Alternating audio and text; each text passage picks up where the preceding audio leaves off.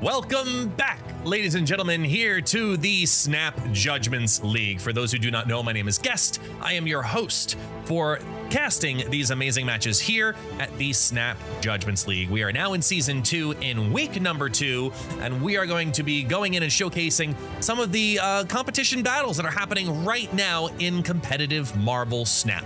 These recordings, as always, have been happening throughout the week.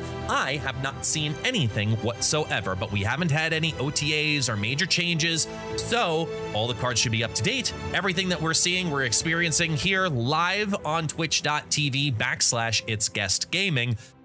Together. We're all going to find out together how some of these matches actually went. So if you're ready for it, I'm ready for it. If you like this type of content, hit that like and subscribe button down below, and let's go take a look at our very first match of the day as we start with JJRolk going on in first and foremost. What the hell is this? JJ with the bad idea, covering everything just to screw with me the entire time here on the stream with a whole bunch of things, all of the sponsorship things, all of the randoms. You know what? Oh, look at this, JJ. Oh, look at JJ. See, this is what happens when you ask. When you ask for lots of things to happen, and you don't want them to happen, this is what he does. So, you know what? You know what, JJ? We're gonna leave it. We're gonna leave it because you're doing this just because you're amazingly annoying. You're looking for me to say that while you play down Mysterio and Ant-Man, right? You're looking for me to say, I'm not gonna showcase this anymore, even though I've asked you, and all of our competitors, they look to send on over gameplay that's clean, that allows us to take a look at what's going on the board and remove a bunch of the things on the stream, so you, my viewers, and our viewers here at the Snap Judgment League have a clean and amazing experience. So that's what we're being provided with here, which is the good idea. To put in the good idea of this is how we're gonna experience the Snap Judgments League of JJRolk versus AlowDark. So JJ, you got me. Congratulations. I hate you. This was your last time here on the Snap Judgments League. I can't even say it with a straight face. Well done, good sir. We have a Patriot Mysterio. Probably, I'm assuming we're going to end up seeing a Mockingbird style deck simultaneously. Maybe something along those lines. That's my assumption as we get Jubilee to pull out the death. Jubilee, Titania, Ravonna, Hobgoblin, Blink. I like this style of Pixie build here. We were talking recently on the channel here about Titania. I'm not going to lie. Titania has a lot of synergies with some of the upcoming cards as well. You should go ahead and take a look at some of the other videos on this channel that are featuring Nomura, and you'll see exactly what we're talking about. So Blink with Leech is looking to be a good idea. It's very strong here in the current meta, so how can we utilize that to our advantage? Even though it looks like he's trying to set up a Galactus lane because of Thunderbolt's tower, I don't know if it's still going to be strong enough yet for him to say this is worth a snap without Galactus in hand, but he thinks so. He thinks that this is okay. Fire it on over. It's going to get the -2, right? So if the -2 comes on over, it's going to drop down in total to a -11 in that lane. If he can top deck, y'all, if he can top deck that Galactus, that lane is done. Put down the Ravonna. Here's a nice man for the Blink. No, he pulls the Mobius. So he's got a good lead, right? But Ant-Man's about to go up.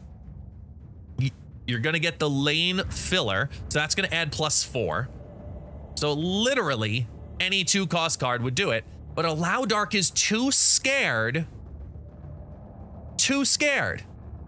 You're down on that -12. And for 4 cubes, it's not worth finding out with priority if Rolk actually has the Galactus in hand. So he takes away, and with a great snap, is able to steal 2 cubes out of AlowDark.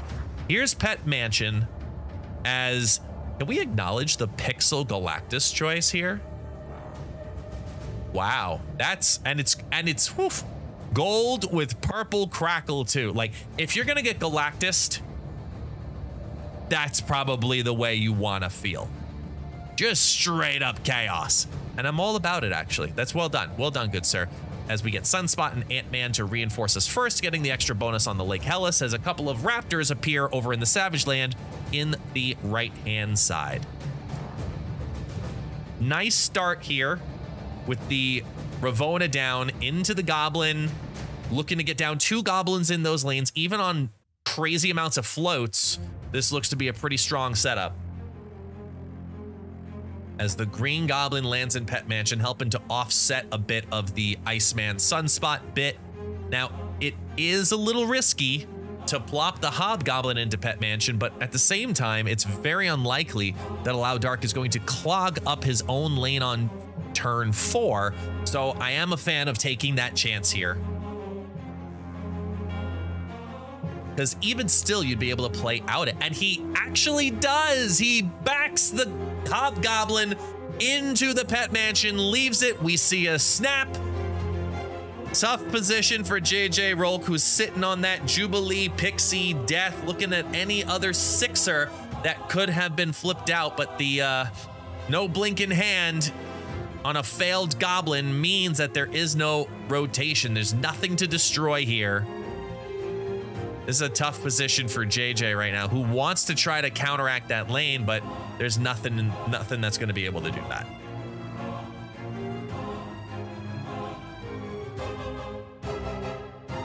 All right, that's fair. That's fine. Nice play there from AlowDark, understanding the double Goblin situation and looking to prevent that Hobgoblin from landing on in. Very well played. Not very likely that you're going to clog a lane on turn 4, but knowing your opponent's deck that early on, seeing the play line ahead of time with the potential to grow because of the Sunspot, very well done. Very well done. JJ doesn't think so, but AlowDark does. JJ holding on to a 9-8 lead as Ant-Man has dropped into the big house. And just floatings right now for JJ. Nothing to drop.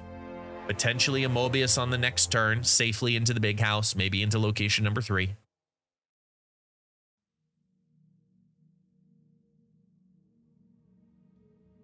As we get a bunch of squirrels spreading across the board. Icebox adds +1 to the Hobgoblin in JJ's hand, so now sitting at a 6 -8. Not feeling like a very good card at the moment. As the Patriot drops also into the mid by the Ant-Man, and the original Squirrel Girl disappears. Galactus makes an appearance as Mobius undoes the effects of the Icebox and brings the Hobgoblin back to a 5 cost.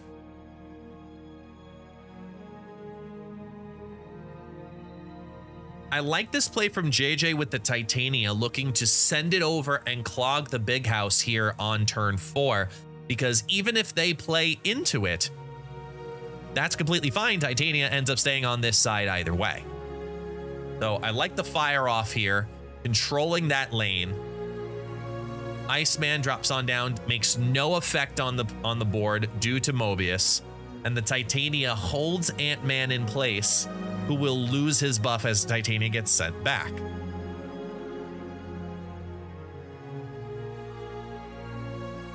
JJ's got to be eyeing for a small drop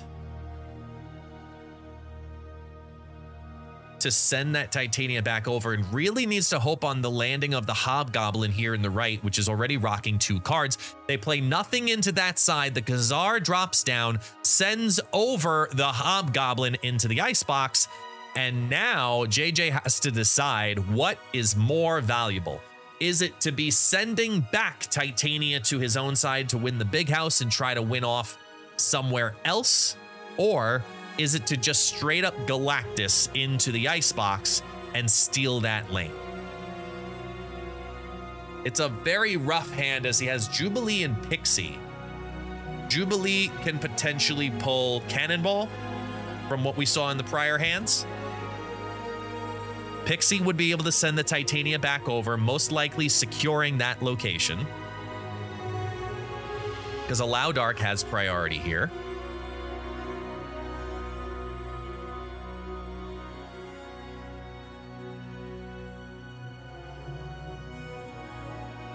hoping that the Jubilee can pull enough into the icebox.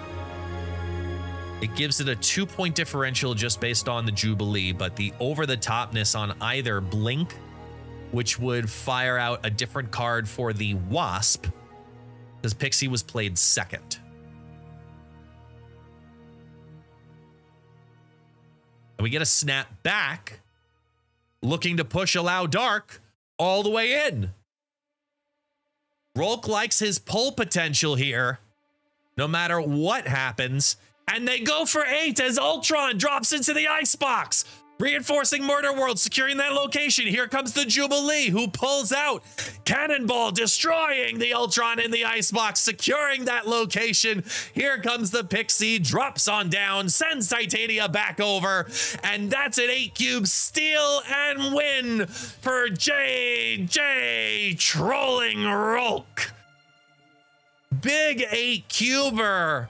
With the Jubilee flip, ladies and gentlemen, and JJRolk comes on down with a huge win here in week number 2. Absolutely fantastic play. GG's all around, but man, you could not have predicted every possible scenario in that. That cannonball was the MVP to make that moment work. Whether it be Jubilee into pulling out the cannonball or pulling out the Blink, which would have maybe gotten the cannonball out because you already had the death in the hand. Great read and understanding the flexibility of your deck. Well played. It was a win-win in either scenario. So fantastic plays there.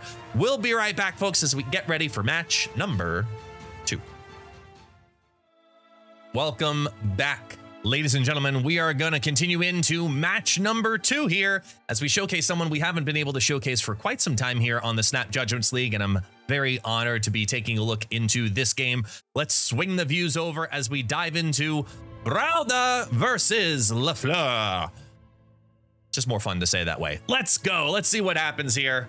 GG's, good luck, have fun. Let me know it down in the chat. Who do you think's going to win this one? Go right ahead. Now, we start off with the discard of Debris and High Evo to open us up. Okay. Debris and High Evo is the starting combo.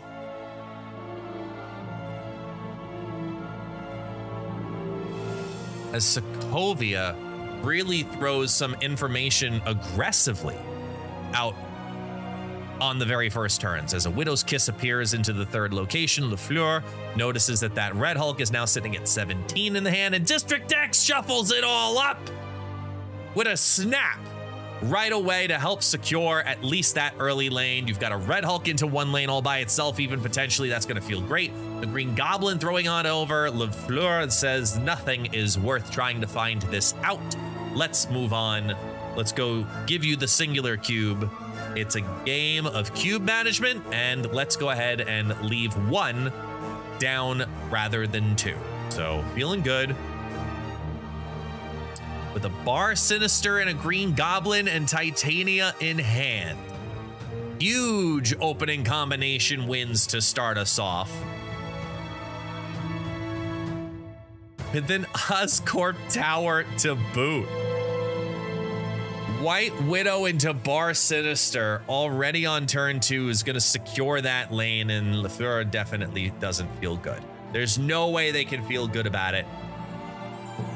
Secure the location right away.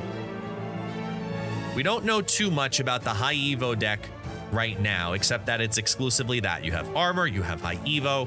We're gonna maybe see some extra unique pieces come to boot too, but I'm not feeling 100% confident in it.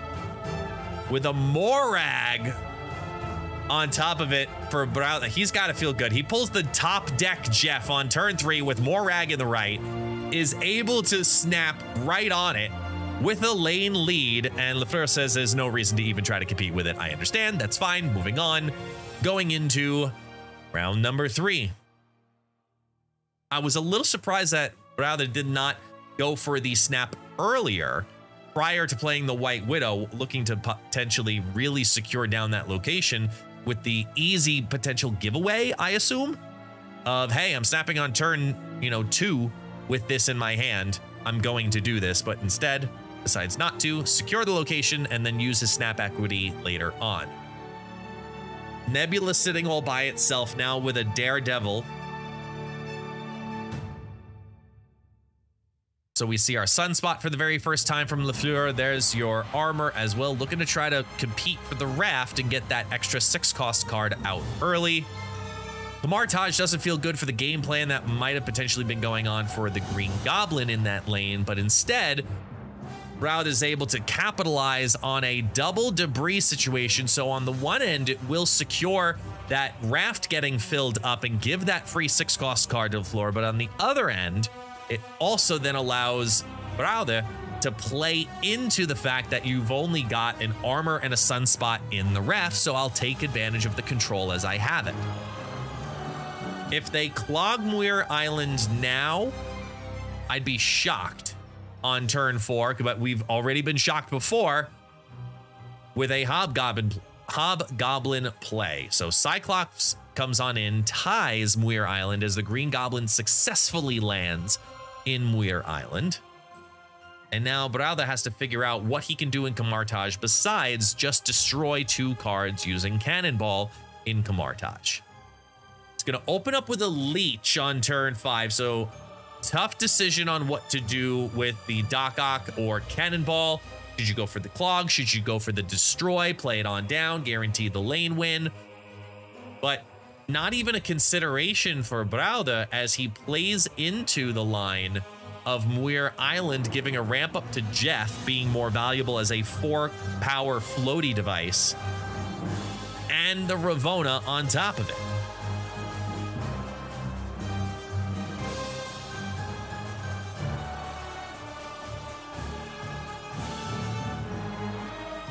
We get a snap, and Braude accepts the snap.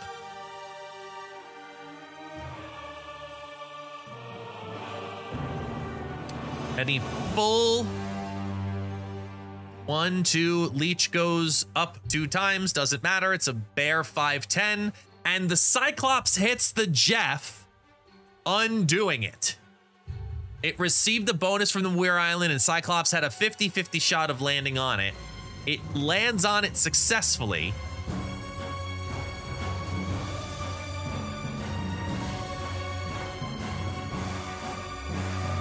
And with that full ramp, Braude is trying to decide how he can get his Doc-Ock to procure a win here, because that Jeff going over is not going to do it. Unless if we saw a miraculous full float out of nowhere. It's too risky, not worth it. The 2 cubes was worth it given the debris scenario. He played into it as best he can, but Cyclops in particular was definitely the downfall here in Muir Island, and they move to round number 4, end of the low stakes on this game,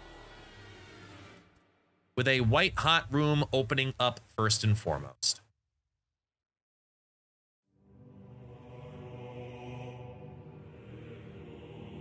Got a great combination in his hand with that Jeff Professor X Cannonball, but once again, it always is only going to come down to, do they leech on 4? If they're able to pull that leech on 4, which is just barely over a 50-50 shot every single game, having the Jeff into the Professor X into the Cannonball definitely feels good. Ooh, and Murder World is going to undo the benefit of Nebula in the right, as we get a double float and watch Nebula melt away and disappear, bringing Rolk to 13 in the hand. Now spreading out the power between Daredevil and Titanium.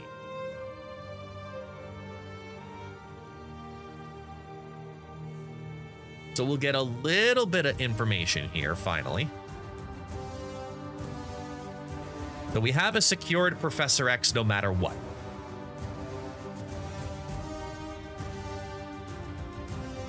The question is where?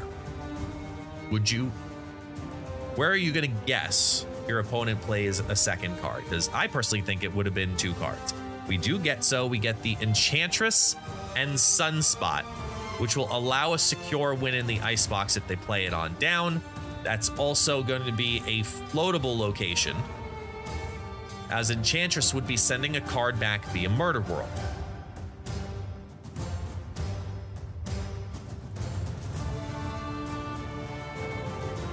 Yeah, looking at that cannonball into Murder World on 6. To also send back the Titania. You gotta think of how many cards are probably gonna get played on this final turn, though.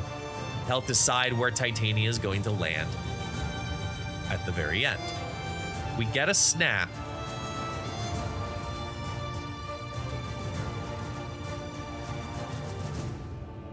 As the Profex holds down the icebox. Enchantress sends the Titania back over to LaFleur's side.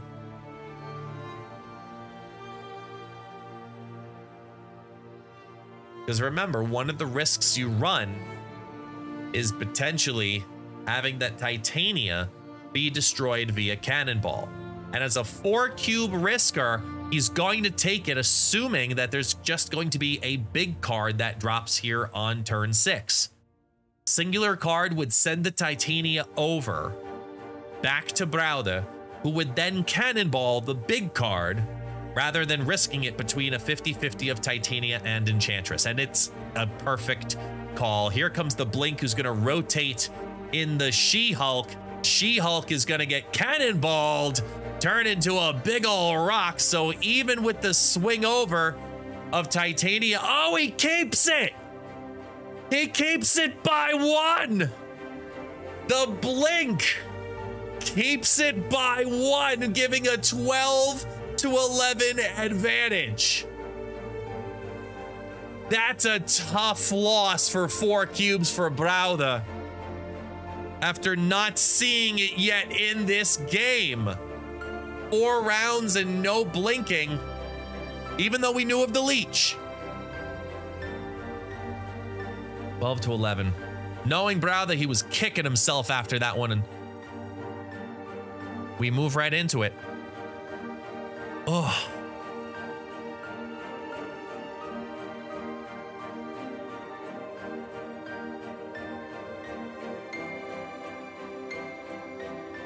Man, tight call.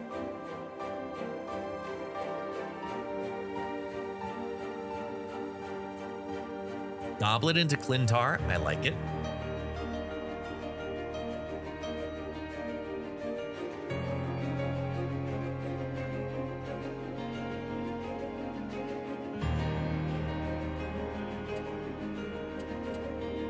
And he runs.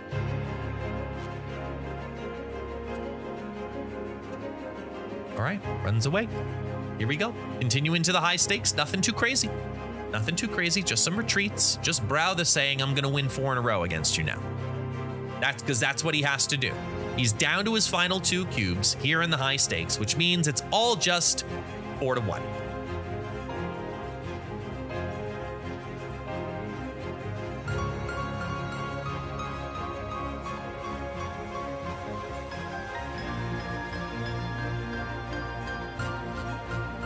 Nebula versus Sunspot. White Widow sends over the kiss. Wakanda's going to keep everything protected.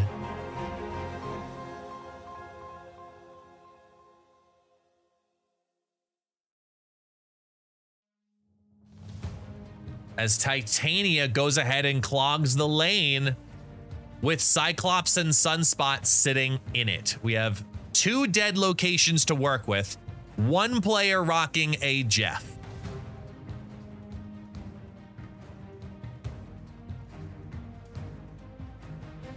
Leech destroys the Doc Ock cannonball as debris clogs up 1 lane.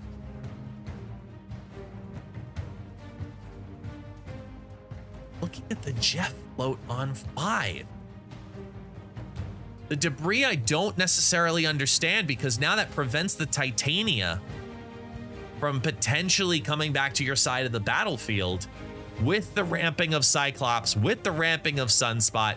Instead, it looks like Braude feels more comfortable just straight up going for a tiebreaker and outpowering LaFleur. Yeah, he's not happy with his own debris, not thinking that through. I don't think he's very happy right now. It doesn't look good. It doesn't look good here. Even with a 13 drop, it's going to bring him to 26 in the middle lane. That means he would need 6 or less power in Los Diablos to have a shot, yet alone not thinking about Cyclops or Sunspot or anything else right now in the ruins.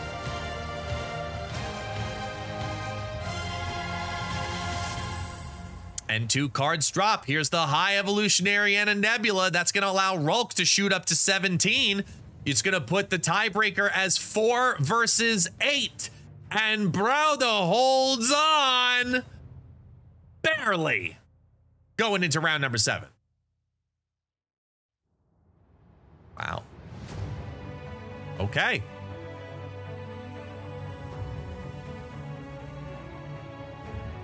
The loss of energy right there being the difference maker and allowing it to move, allowing the game to move forward.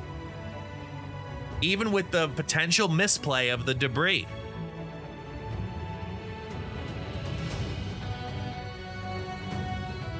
Get a Tinkerer Workshop. And he goes immediately for the Green Goblin with no hesitation whatsoever. Fire it over to help counteract a bit of the Sunspot.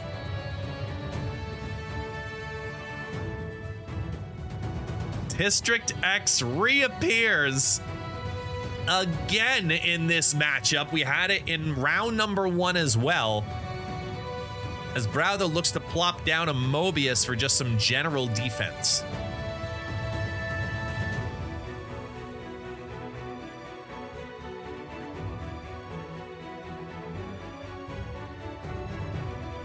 There we go. We've learning the pattern right now. Cyclops now drops over into the right as they draw a Ghost Spider.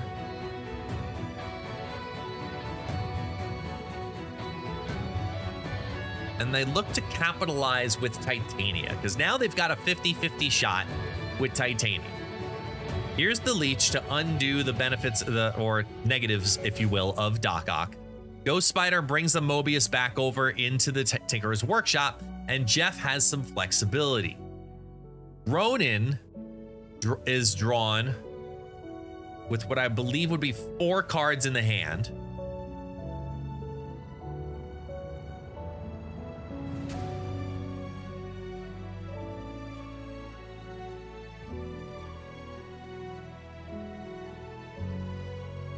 Ooh, and a big Cull Obsidian draw to supplement that Nebula in the left. Feels very good right now. I like the Jeff move here. I really like the Jeff move here in particular, just for some simple floating, but that Ronin being conditional, holding the Nebula in place. You have a 13-point lead in the middle lane. You're feeling pretty secure about that. The Jeff movement allows the activation of Atlantis to give an extra reinforcement. You're sitting on a 13 Ronin currently, but it depends all obviously on how many cards or which cards end up being dropped. Cull Obsidian was a last card drop, so we're not looking at a blink situation right now as 2 more cards drop into Atlantis. That keeps Ronin restricted to a max ceiling currently of 14, which has to compete against Wave and Invisible Woman. It's a tiebreaker again, ladies and gentlemen. Cyclops still can't bring down the Jeff. And like that, we move on to round 8. Braude holding on halfway through a comeback. Can he do it?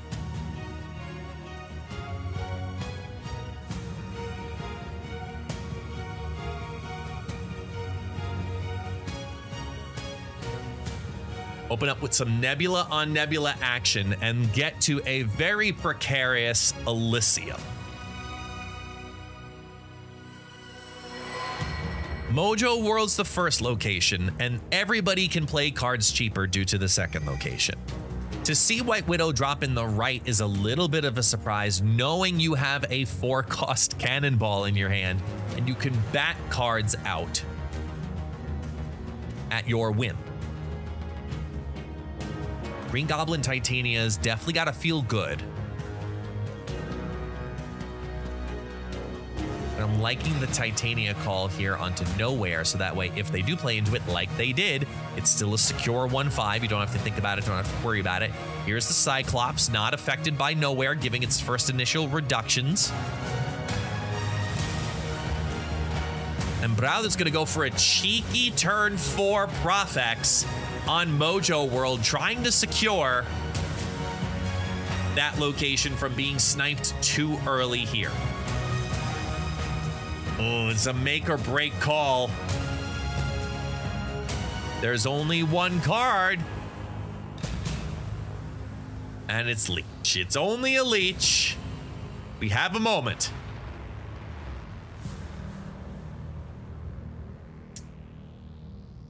As Daredevil waits it out. So you're sitting on Debris, which you could potentially play. It is just a straight up 2-3. So maybe it holds some value into Nowhere. Maybe. Cannonball's a tough sell here, only because if for some reason... Oh, sorry, no, the ability's been removed. So if for some reason it were to be able to proc off, which second dinner, we would love that in this game. Finding a way to undo the ability of a card.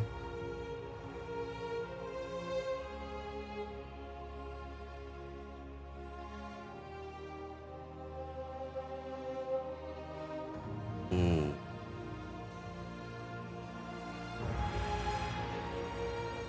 With only a 3-power Jeff and a 3-power Debris,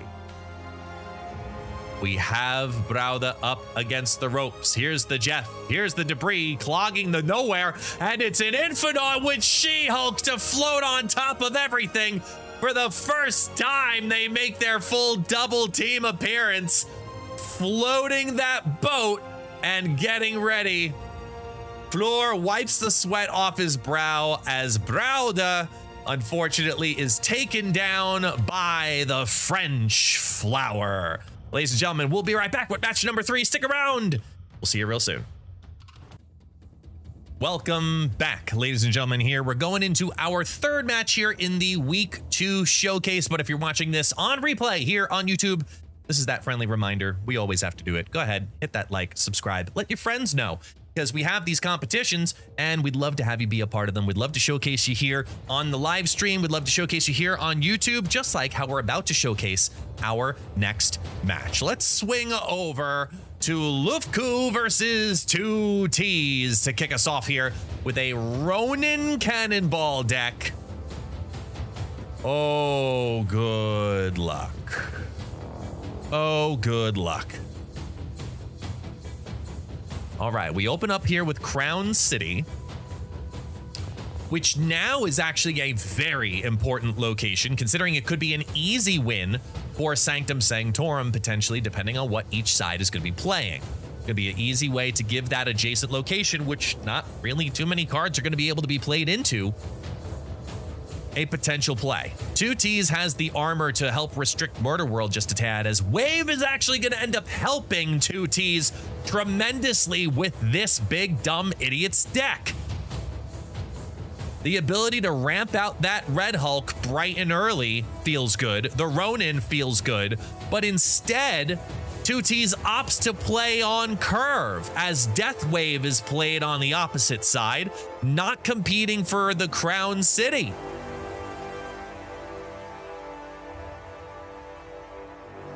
In a shocking surprise, War Machine comes down on the board as Crown City now ends up being a little bit more precarious than we thought. Murder World's going to be an important play here to try to keep up, as they're only sitting with 6 to work with, even though they have a 2-cost Scar.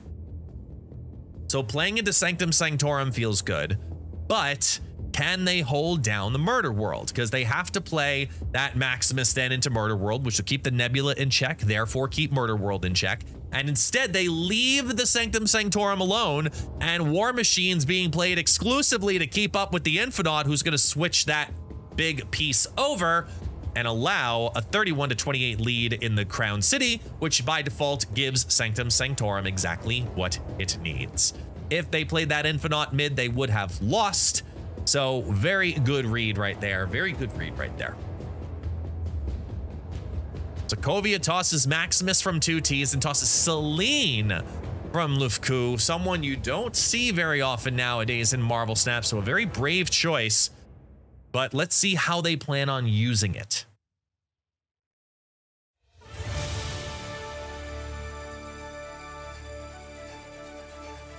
We get a double float scenario as Death Domain appears into the third location. Cannonball becoming a little bit of a risk factor here due to that open location, but let's see what they pull on now. Gladiator pulls the worst possible target in Infinite as we get another wave here on 3, potentially leading to another death.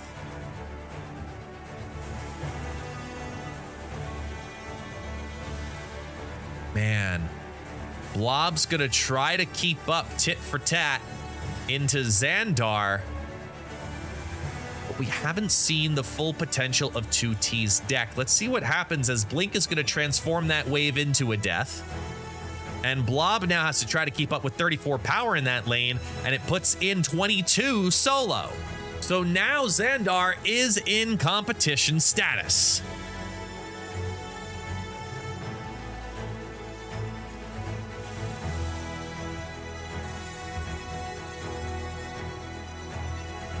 Ooh, the Cannonball on curve to hit that Infinite out. The question is, where is it going to hit? As War Machine now drops here on turn 5, and the Cannonball smacks the Infinite into the Death Domain, essentially securing that location all by itself.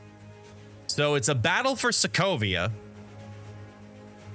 which looks to be potentially overtaken via Echo and Ronin.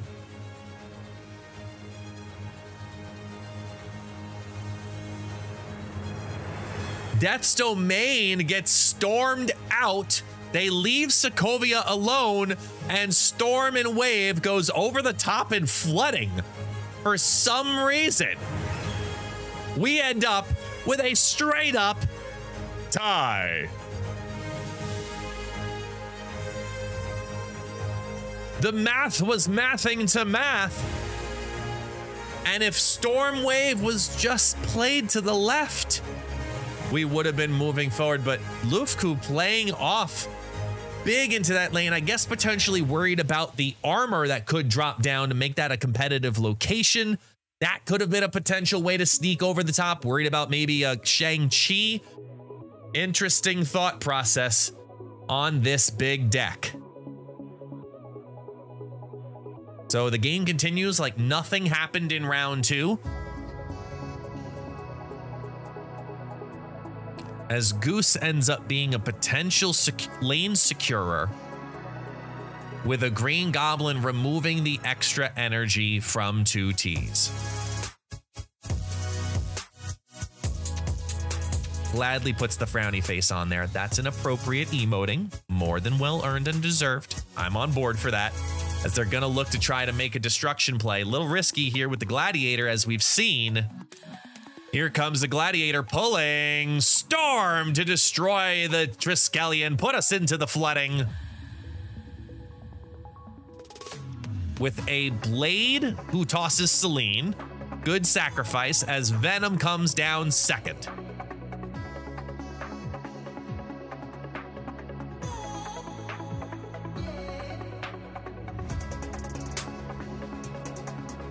Interesting, because you could go power, right? You have the crossbones, you can help secure the lane, but the question then becomes, can you secure the super flow?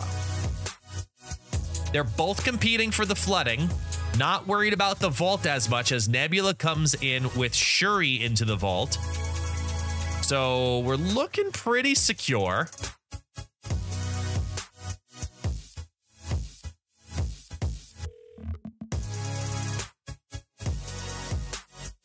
As now, Lufku's got to try to keep up in 2 lanes as he reopens the flooded via War Machine. So small advantage in the vault. and enough that Lufku feels like he can play into that lane and not worry about it. Now we move into, what do you do in the super flow? Do you go defensive with Cannonball and hope that the drops land well? Do you go offensive with the big old blob and just try to outpower them? Do you go Lady Deathstrike for 9 power secured, guaranteed? Lufku doesn't want to find out. Says, you know what? I feel bad. We had that weird tie for plays I don't understand. Here's a cube. I still have a 9-8 victory lead. Let's continue on. It's the last of the low stakes. Let's move through it. Sokovia tosses Rolk on opening hand. Oh, top scenario for the Rolk, and it's gone. As they now have to sacrifice cards and just try to keep up with Nebula by putting more into the hand, hoping the mirror dimension actually pulls down the Sokovia copy and discards something of importance from Lufku. It turns into the Sokovia, which tosses a Crossbones and their War Machine. Now they're pinpoint stuck with that Electro to only 1 card at a time. That feels good for Ronin in particular right now. As Blink dismisses that Electro, and they Galactus! They pull the big Blink Galactus play! Huge play into Nidavellir for Lufku with the surprise round 4 Galactus. We haven't seen it yet here at the Snap Judgments League, and they keep surprising us with these decks, ladies and gentlemen. Amazing play as Blob says, hold my blob, and drops a 24 power pull as Lufku skips, looking to now probably have to drop the Infinite in hand. What's coming next though? Here's the Ronin, that's another 18. Here's an Infinite coupled with Celine. That's not gonna be enough, and in a major amazing play from Lufku, he ends up in a deficit by 5, having to lose his Galactus line. Man. And to think that was only for 2 cubes.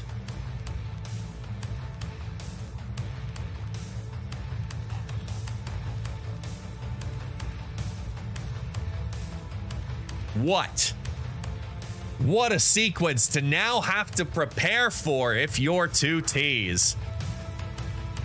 Knowing that the Galactus is imminent, that completely changes the game plan. Looking for every possible way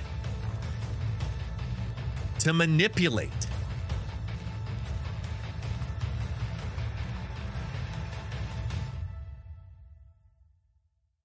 And man, Lufku got stuck twice. Got stuck with that Electro again. Maybe gonna be able to get lucky with another blink out. But this alone changes the strategy of what you could do. Here's the Crossbones because they have the 1 point advantage as Green Goblin's gonna be fired over from their side.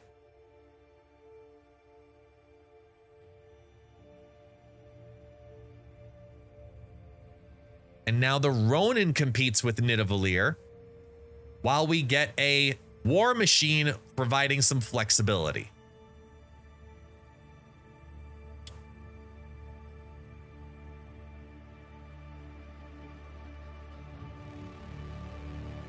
So the 211 Scar has to feel good. Knowing that you can Scar and Cosmo or Scar and Gladiator. Give some protection to your line.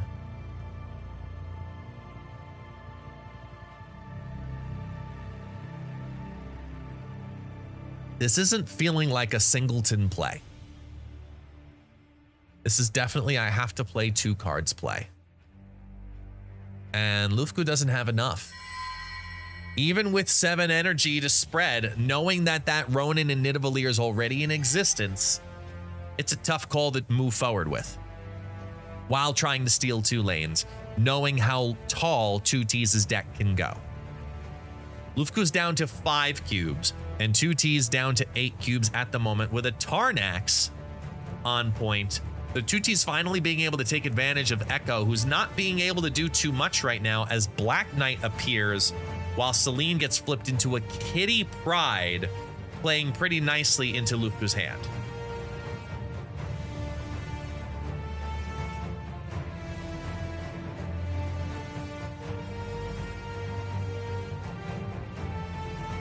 Ooh. Sacrifices the Kitty Pryde for the upgrade, in this case, to HavokAndChaos.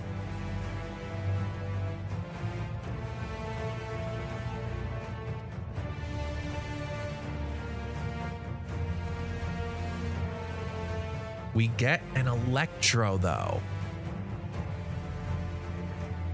And Gladiator has not had good luck today with some of these pulls, y'all. Gladiator comes on down. He has pulled Infinite. He has pulled Death. Not feeling good.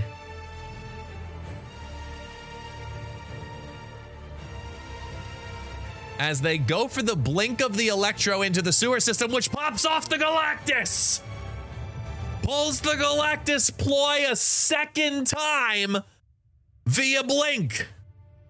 As the Crossbones keeps the advantage for TwoTiez, who now has the flexibility of Ronin and a bunch of cards on the competition. 2 drop out of the hand, which limits that Ronin now down to 10. They drop down their War Machine plus Nebula.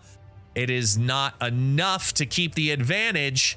So now you've got to decide, is it about Shang-Chi or is it worth it to push Lufku all the way in? And TwoTiez says, you haven't shown it yet. I am going for it.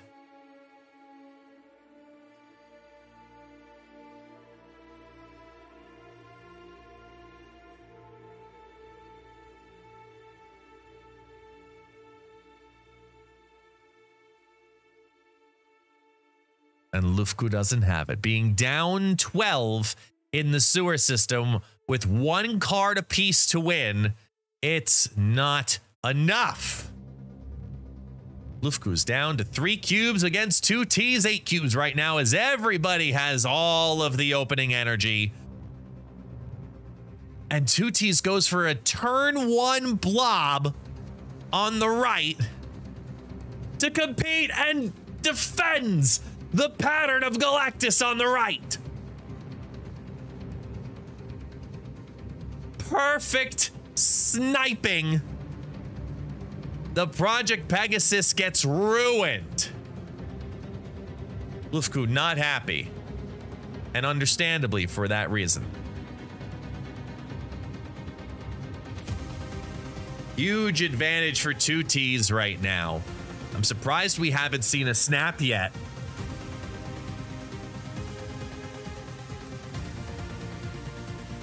As Storm looks to try to steal Project Pegasus solo. With only an Armor and Echo to try to compete in the flooding. May have been worth the sacrifice to secure the blob in play, but instead opts to try to take out Lufku, who's playing a Sage with Celine Storm and still doesn't have the advantage. Lufku now needing to compete in Baxter building to switch that extra energy.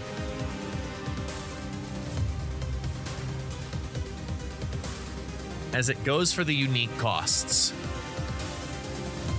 Yep, Lufku going for the Baxter building, trying to get the complete takeover.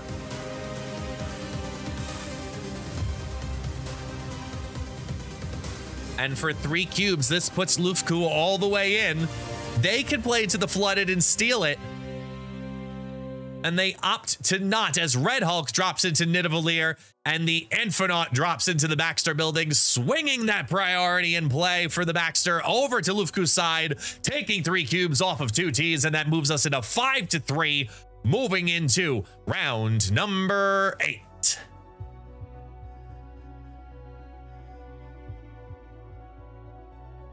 War Machine doing work, keeping Lufku alive.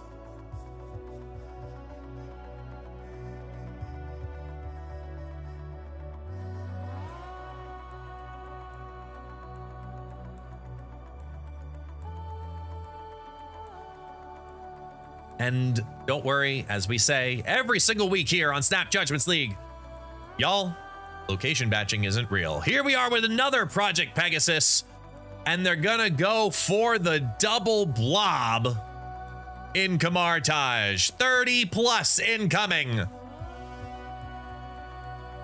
37 ends up being the success as Storm tries, but just is barely too late on getting that Camartage to disappear, as TwoTiez watches that Green Goblin fly but be completely demuned by Blob, with an Elysium on top of it.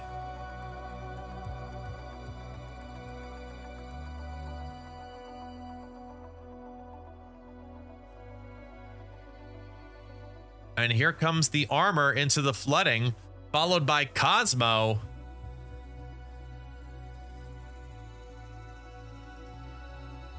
As they wave out here on turn 4.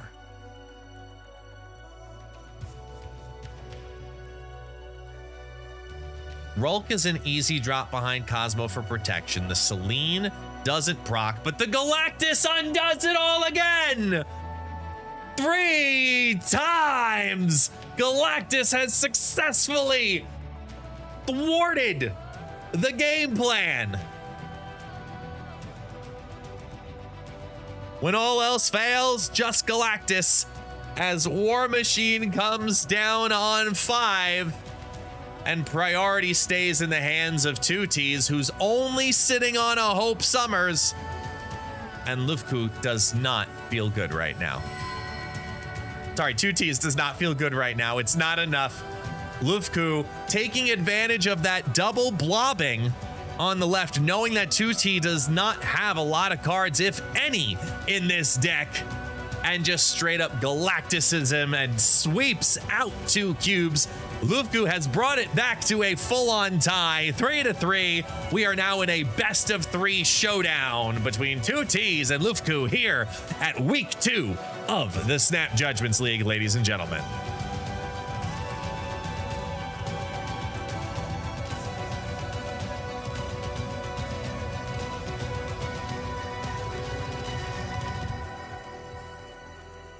Maximus plops a couple more cards into Lufku's hand.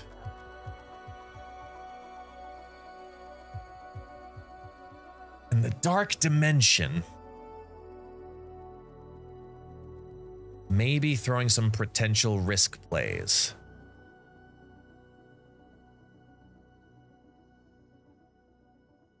As here we go. Wave drops in to the big house.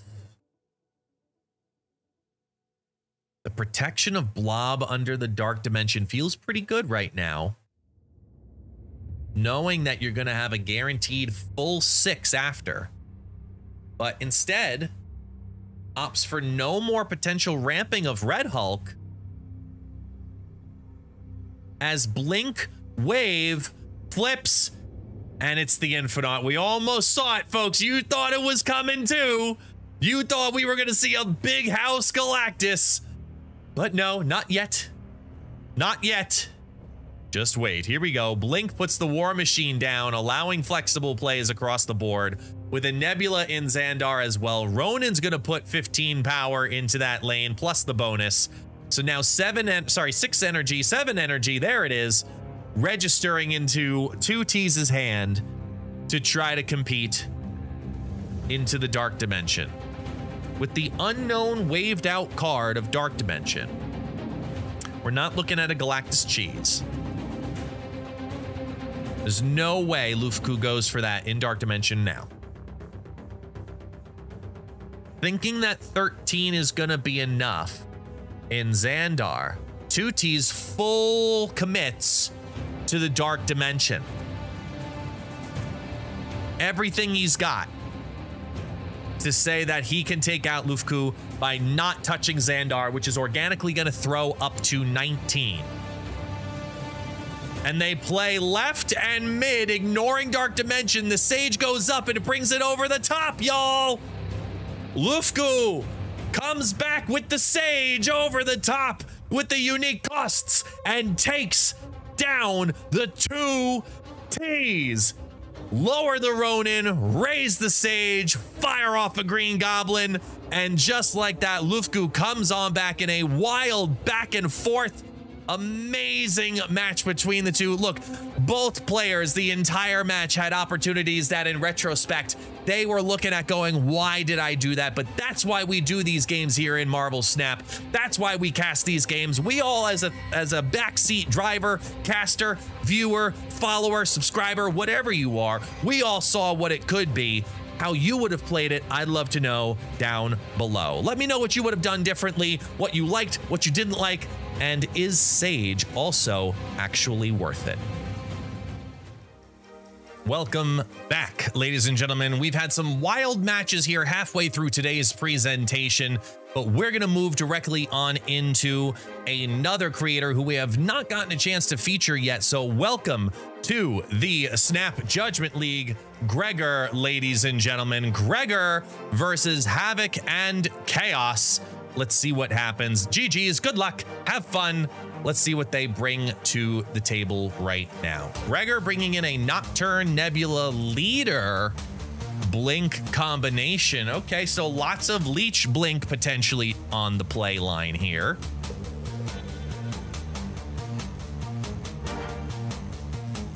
We see from the sides, poking out the bottom too as well, Dr. Doom and Sandman. So Sandman semi, not ramp, kind of, sorta. With a great Sandman variant, clearly enjoying everything Sandman has to bring. And taking advantage of a free move from Aunt May's is gonna bring the Nocturne to 8 power as it slides it over. It doesn't hit Jotunheim, it opens up ×2. We got the Nocturne again, and it flips it again. The Monster Metropolis is no longer in existence, and now we have a Nidavellir. The question is, who addresses Jotunheim? Does either player? Do both players? And Gregor says, I'm not taking any chances. I want that undone. I'm not gonna wait for you to maybe, sorta, kind of, maybe a bit undo it. As we get a Mount Vesuvius, and it's a mirror match at the moment. It's Octurne into Leech. Guess who's not doing Blink, ladies and gentlemen? Both players. So now we're looking at straight up power. Now it's straight up power moment. Knowing that you have 5s and 6s in your hand, might as well drop down both cards, let the Nidavellir go up. You have the flexibility of the Nightcrawler as well here for Aunt May's as we get locked in via Mount Vesuvius. Nightcrawler drops into the Nidavellir, who's going to add on another 5 power, as Shuri is just there as a 6 power stack with no ability, with Nebula now going into Nidavellir, and a Jubilee who's going to drop into Aunt May's and draw out of the deck a Jeff the Baby Landshark. Nocturne now switches over, puts a Monster Island into play, so 2 monsters appearing into the island. And Gregor deciding if it's worth it to try and cheat out anything else. Will his 2 power Nightcrawler be enough to maintain a lead in Monster Island without too much sacrifice in Nidavellir? It's going to drop it down to 23, but we see the Jeff move over into Nidavellir, clogs up the Nidavellir in total. Here comes a White Widow to outdo that Blink. That keeps a tie in Aunt May's, and we end up in a full reduction via the Red Guardian who's been blinked out. It's a 8-point to 2-point tiebreaker with crazy back and forths to start off, and Gregor now has to play from behind after losing 2 cubes here in round 1.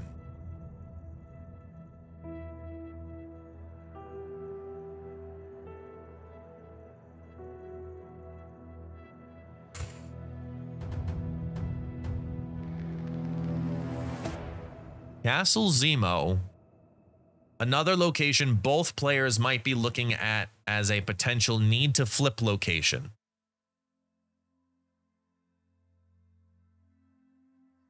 especially with a Bifrost coming in. We could see, again, double changings via Nocturnes. So it all depends on just the ordering of everything. Ooh, as we end with a Pet Mansion. So Nocturne not going to get the double Bifrost free movement. Unless if we see a Nocturne do a full rotation right now. We get a restricted Nightcrawler who's going to drop 2 power due to Red Guardian.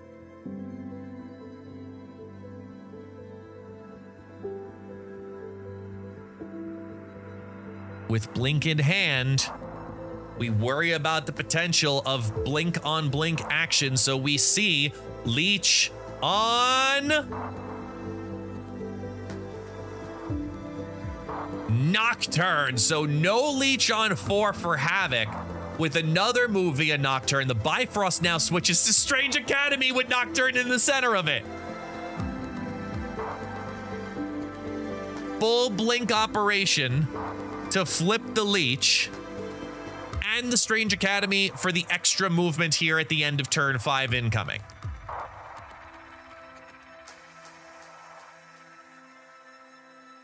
And remember, Havok has not moved their Nocturne yet either. Instead, we see a blink that got leeched, played down into Hotel Inferno, does the flip, gets the Sandman back on the board. Nocturne's gonna leave the Strange Academy, land now into Hotel Inferno, which switches to a Throne Room, doubling up the value of blink on the left.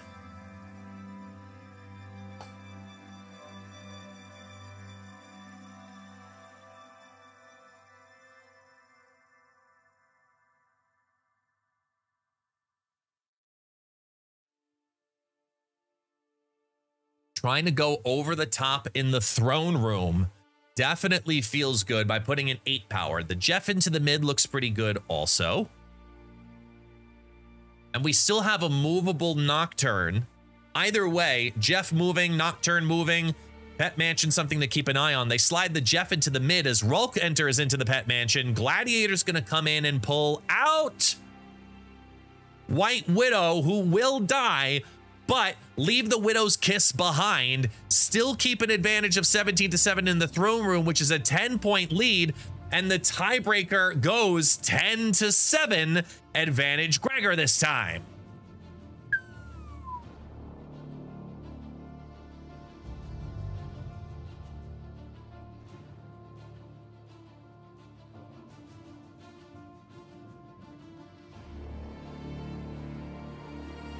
All of the tiebreakers. All of the tiebreakers. As we open up with a Nico Demon flip. Potentially here into the miniaturized lab for HavokAndChaos. Yep. Lands it on down. Here's the White Widow, putting the -4 out there temporarily. As Nico puts the demon into the miniaturized lab. Gamma Lab is intriguing, especially with a load of movable cards. VMware Island, plopping it on down, and instead they go for the sacrificial Jeff, as Nebula and Jeff both take the plunge into the Gamma Lab, going up to 12 power apiece, as Rolk says, wait a minute, I can do something fun too. Leech on 4, no blink in hand, but Sandman Leader does feel good nevertheless. Unless if you get green fisted by Leech also. So Nocturne has ramp potential, and they semi-top deck the Dr. Doom, which gives nice spread power and the move ability of Nocturne. Here comes the Jubilee into the Gamma Lab, dropping on down a Jeff out of the deck again. We've seen that already happen today, as the 17 power Rolk sits in the hand. Now trying to play around both. That loads up the miniaturized lab that'll remove the Widow's Kiss and put the Nocturne in play with the Doombot. So you're going to have a 6, 4, 5, a 15-point swing that's going to put 20 in the miniaturized lab for an easy win in the mid as they go against an opposing Dr. Doom. Sanctuary 2 is not going to be of anything of importance for either player, as the Doombot on the right is going to be one short, but the Dr. Doom on the left has enough girth to it and will take down 26-23 in Muir Island. That moves us on with a small advantage. Gregor with 8, HavokAndChaos now down to 6.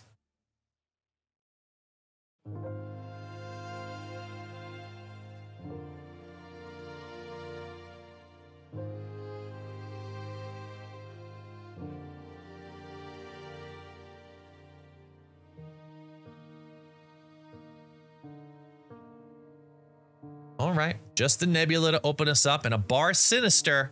Bar Sinister. If we see a snap right now, this could be an immediate retreat, but no, we don't get a snap. No White Widow being dropped down yet. Probably not in the hand, as we have Nebula on Nebula action in the right with a collapsed mine to compete with.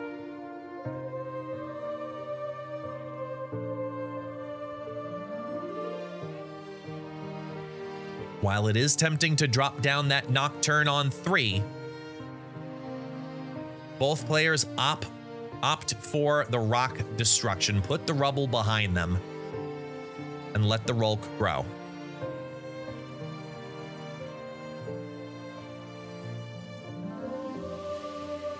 Leech into the collapsed mine, keeping Nebula in check. I wouldn't be surprised to see a mirror play right here. We don't see a mirror. We see 2 cards drop on Havok's side as they get leeched. Red Guardian reduces down the leech, missing the Nebula, as Nico has the copy card spell into Grand Central.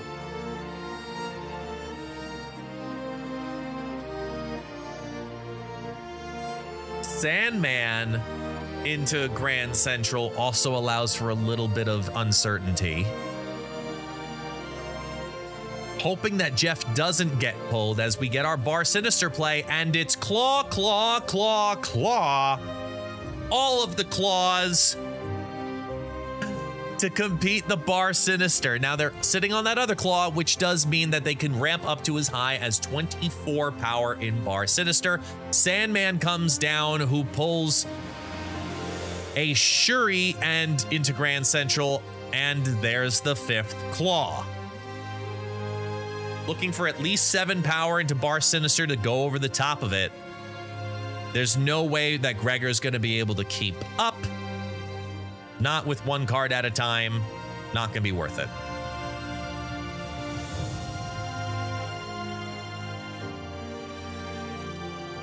Here we go. We're now in high stakes. 7-6 right now. Small advantage Gregor. Trying to deal with the Dream Dimension.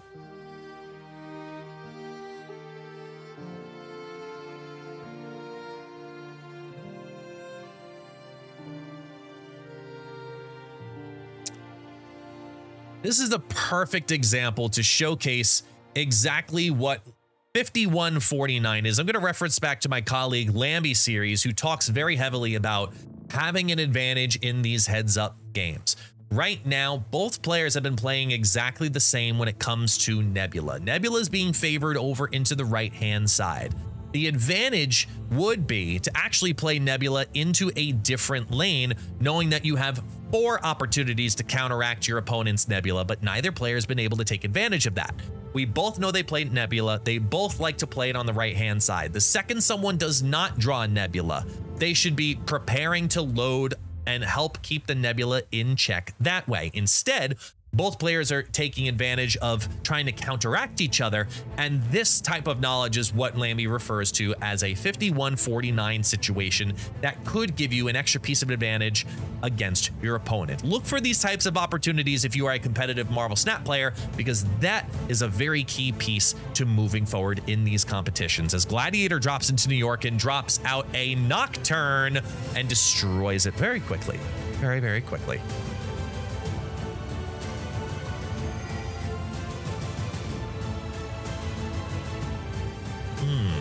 and a Jeff to drop with 3 cards in their hand that they can't play on turn 5 due to the Dream Dimension. So hoping for something decent here as all 3 get leeched.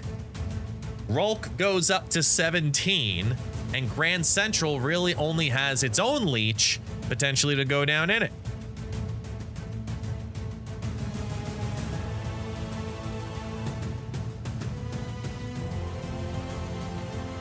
Looking to spread the uncertainty. Gregor only moves Nightcrawler and Jeff now, giving the small advantage in the Dream Dimension as New York gets its own representative. It's a Jubilee who adds to the party a Jeff. Jubilee really liking Jeff the last couple of games as Blink, who was was leeched, excuse me, is dropped. Gregor looking at all of the math movements, the highest potential combination would be adding in 8 power into New York via slides, unless if they dropped in an Ant-Man. Havok knows that he doesn't have a lot of power on the board, especially in the Dream Dimension. Good runaway, good runaway, good runaway. Gregor keeping the lead 7-4 in round number 6.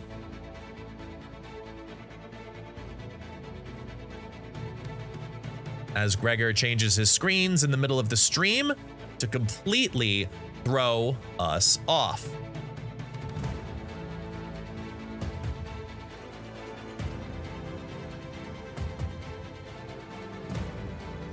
Gregor giving us JJRolk vibes.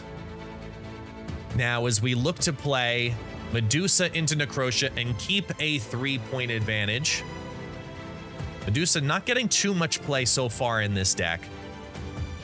As we get a snap for 4 cubes, Gregor says it's not worth it. He doesn't like his opening hand. If he was sitting on Blink, I could think that this would play forward nicely, but without Blink in hand, it's hard to accept that one. Continues on. Let's go to round 7, still with the 5-4 lead favoring Gregor.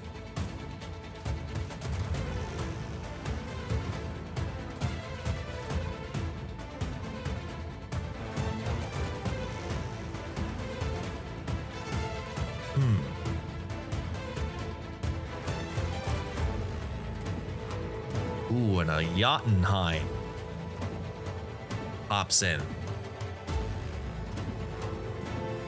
HavokAndChaos can get a duplicate card and opts for a duplicate Nebula.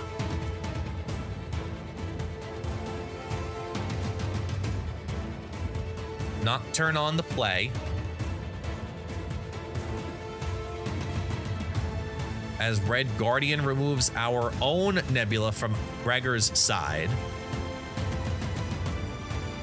Leaving that Nebula at a -1 play. Looking for a little bit of a draw here, but either way, leeching prior to Asgard still feels good when each player's played 1 card per turn. That means 4 cards are going to end up potentially at max with the leech.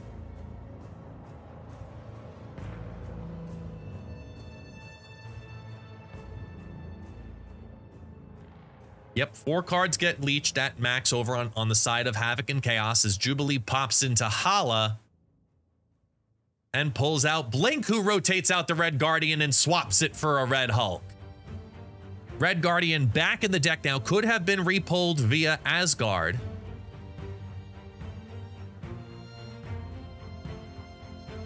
As a simple Sandman Dr. Doom combo could be enough to take over Hala and Jotunheim, depending on where HavokAndChaos play here on turn 5.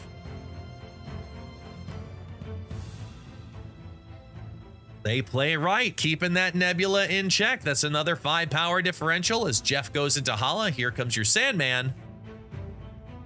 And now with the movability of Nocturne, plus a Dr. Doom, plus a leader, it's a tough call, but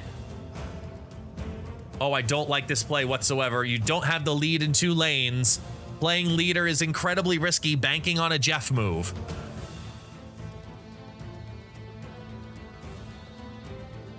That puts a lead in 2 lanes.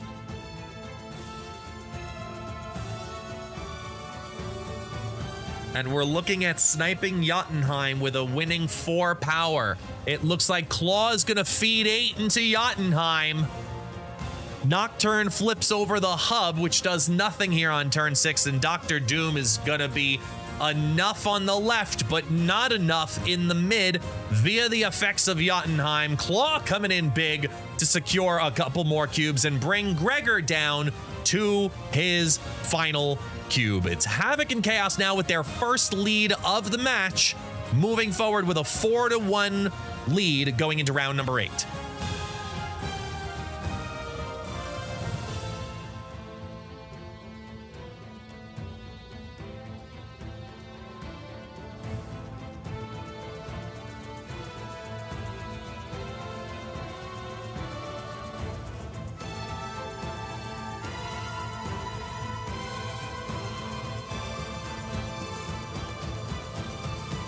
All right, Tinkerer's Workshop. 1 location too early, so we can't get a turn 3 leech, but sitting on leech into blink definitely has to feel good. Here comes your Nocturne, looking to maybe hit that Mindscape, and now you just end up in a whole game of chicken. Looking to fire off that leech into Castle Zemo for 2 power does not feel like a bad idea, considering that if you blink that leech back, it'll reappear on your side of the battlefield. Mindscape has officially been discarded as they fire over their own Nebula via Castle Zemo. Little bit of a shocking play. And instead they go for the Muir Island stack. Here's a leech. Let me get rid of that for you. Here's a Jubilee. Let me pull this out for you. She pulls onto the battlefield a Claw, who does nothing in the right-hand location, helping to control the Claw. Now we're sitting on a Blinkin' Leech.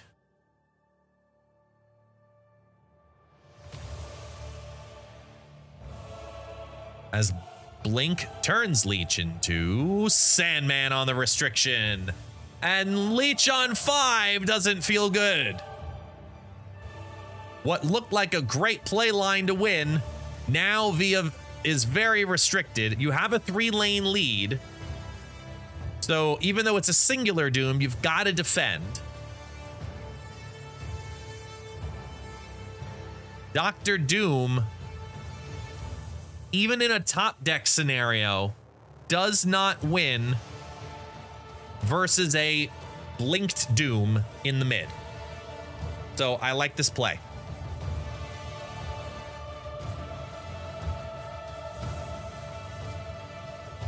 This is for Gregor's last cube. We get 2 to drop on HavokAndChaos. It's a Nico, Minoru, and Jeff. Nico's got 4, but doesn't have enough. Ladies and gentlemen, we are going to round number 9. Round number 9 of Gregor versus HavokAndChaos. Down to the wire. Final cubes for both players. Good luck. Here we go. Who pulls Leech? With once again Jotunheim reappearing for our players, this time on the left.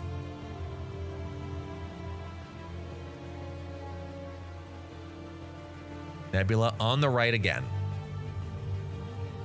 As now Nebula appears in the hand.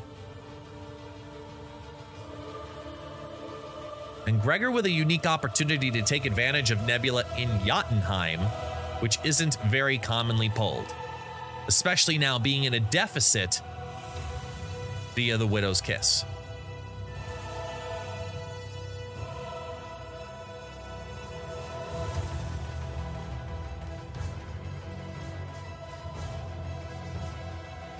Ooh, opting for the Nebula to try and be sneaky in the danger room as Nico puts on the movement play for Jeff, safely placing him in the danger room into a less dangerous situation.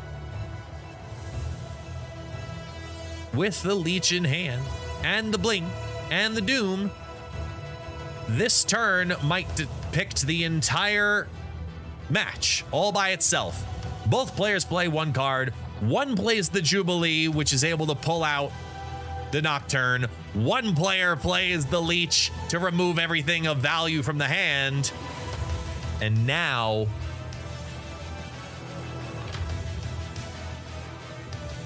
they have to look at how to win the other locations.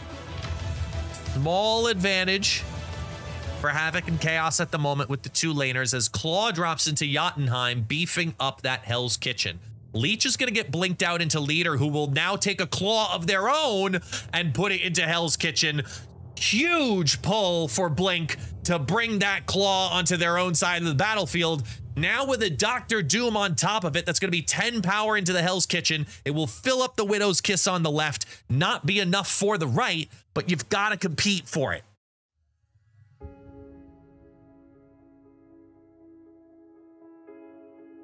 Huge Leech, Blink, Leader pull as Nocturne and Jeff both slide into Jotunheim.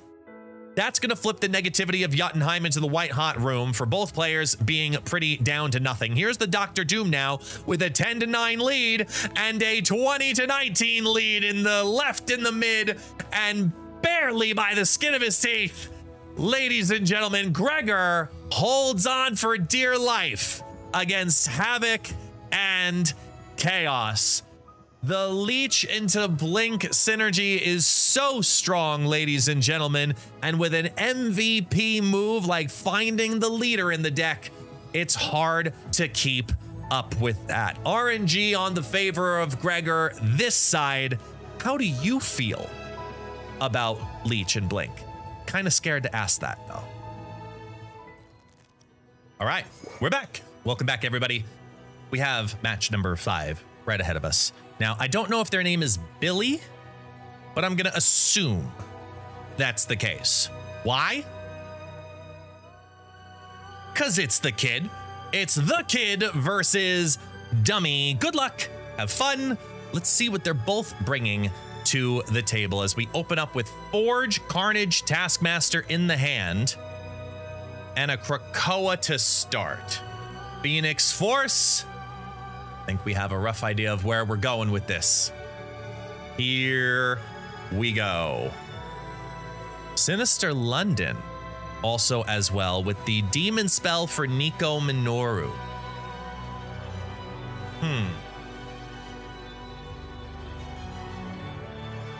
While tempting, I think the Forge is the safest play incoming here, looking for some extra pieces to be revived via the Sinister London. Putting the Forge out there, get the 2 extra power, and the Colleen Wing from Dum-e speaks with that Wolverine very heavily to a nice discard deck. It could be straight up classic discard versus Phoenix Force. We have an Isle of Silence with a double move piece from Nico as a potential play, but now with Venom on the board and no big rampers, this is a tough call to decide where the power is going to come from, as TheKid ends up going for, it looks like, debating on a full float. Not happy with any of the options.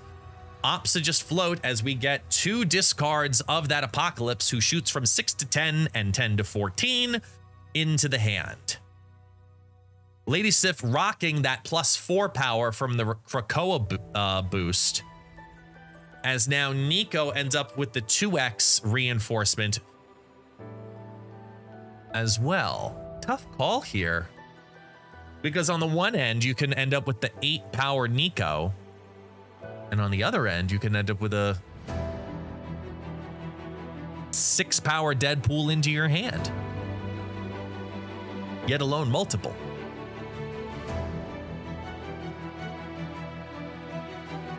They take the Venom line as Blade goes for the discard. Discards out, now bringing APOC to 18. Dakin puts the Muramasa Shard into their hand.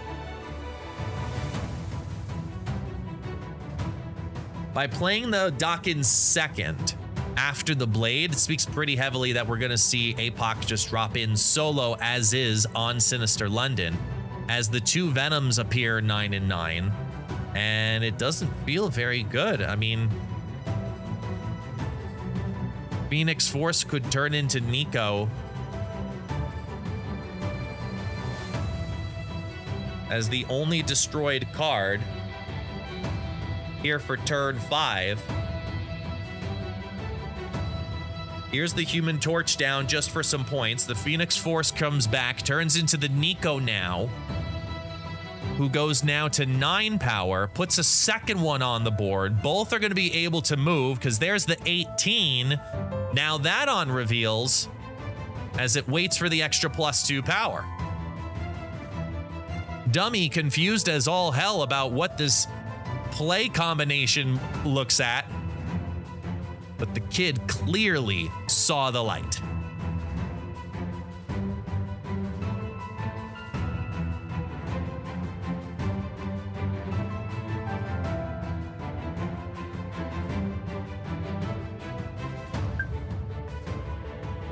Big stats. Big stats here coming out of Nico Minoru with this Phoenix Force.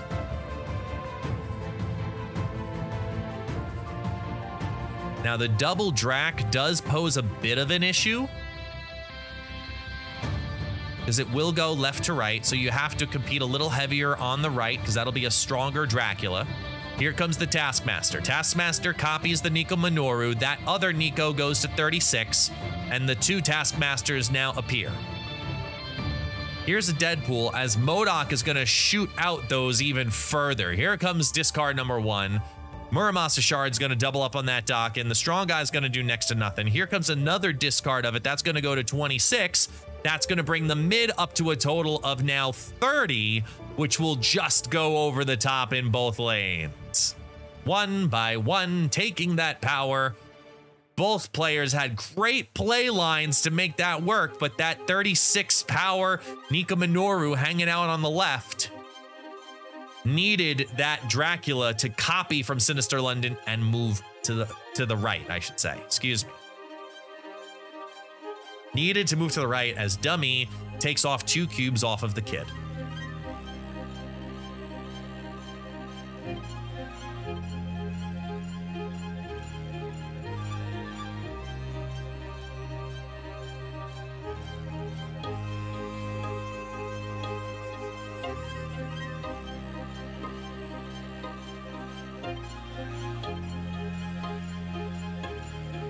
And we just get a simple Nico. We got the double up Nico again, looking to play it on down. The Wakandan Embassy, the Wakanda playing down into the middle lane could be a little distracting.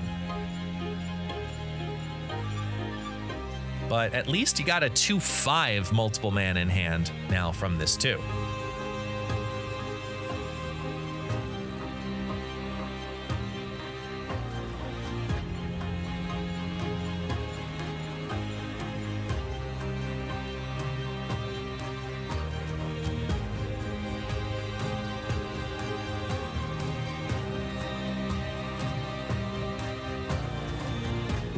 Dragging over the multiple man as Dum-e already knows what they're playing on down on turn 3 here.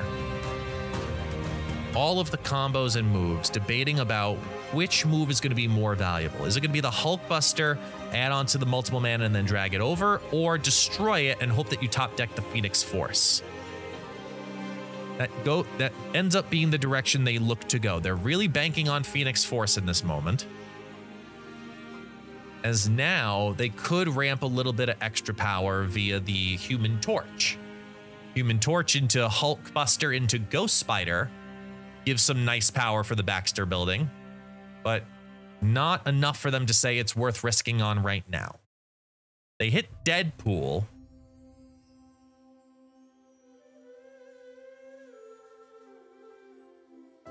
And now they really need to start trying to catch up on some of this power.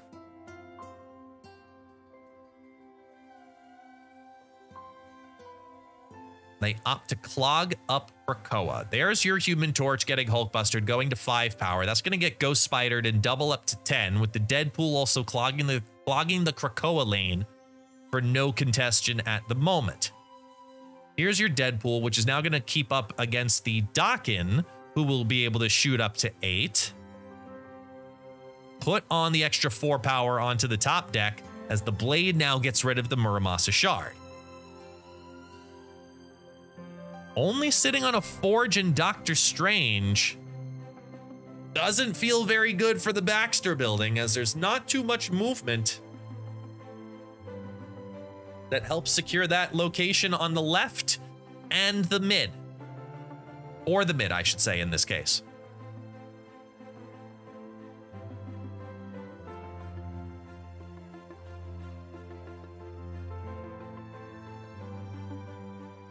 They take the escape. Take the escape. The kid not fearing any potential leeches and bringing in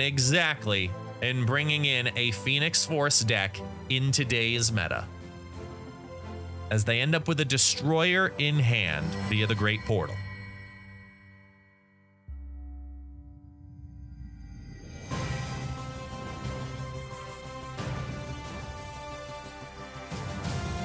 Deadpool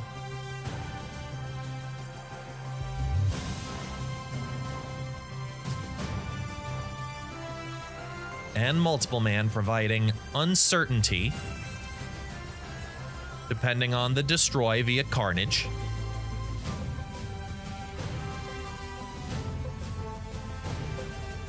Ooh, got a Bar Sinister too. Now we contemplate even that Hulkbuster potentially. Hulkbuster into Bar Sinister by itself is a great, stable, big singleton card. As they take the Destroy on, put the Deadpool back in the hand, the Blade's gonna put Wolverine onto the battlefield, ramping up the Morbius and getting Nidavellir to shoot up to 17.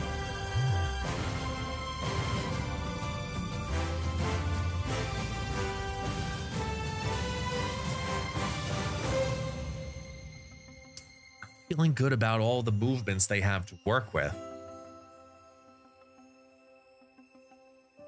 Looking at just a Forge into Deadpool, maybe following that with the Taskmaster could be the play, as they go for Dockin on 4 again to play into that Morbius line.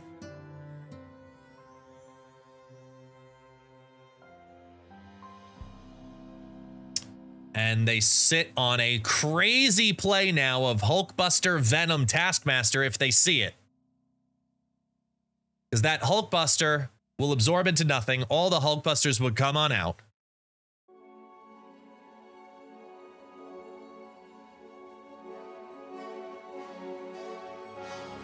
And then they could Taskmaster that thing all by itself.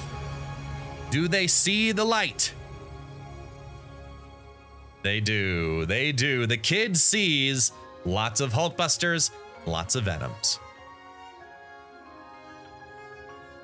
Here comes a Doc Ock who's gonna pull out the Taskmaster and the Destroyer. Oh, noes. On the one end, this is really bad. Really, really bad. But on the other end, watch the final score of this Bar Sinister. Hulkbuster is going to absorb into the Destroyer, which now is going to get Venomed.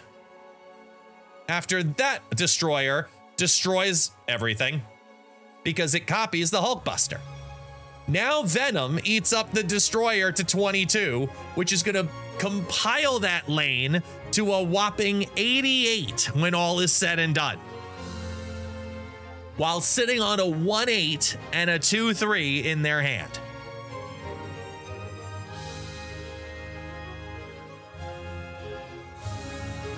You've got a weak mid and a scalable left.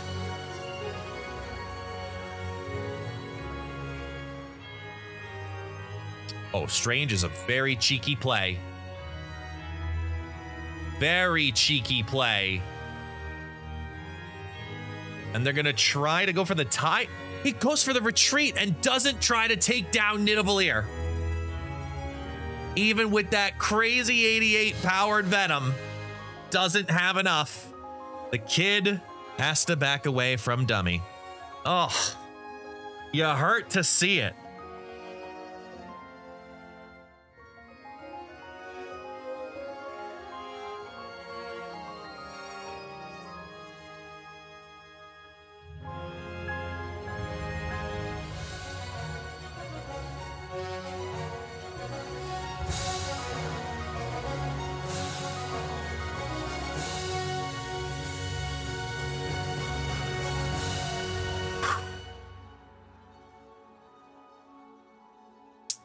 This is a tough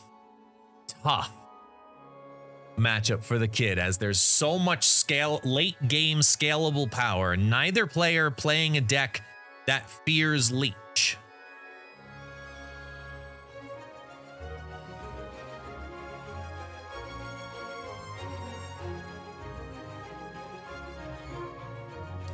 And the Kid looking to try to capitalize on filling up the white hot room. Being able to put down that Hulkbuster on turn 4 opens up some nice lines later on in the match. No destroy yet via Phoenix Force, and giving us a wonderful light show as they decide what the hell they're going to do. But they just go with the Hulkbuster to absorb into something of value. That'll give lots of extra energy to work with on 5 and 6. Gotta be feeling good.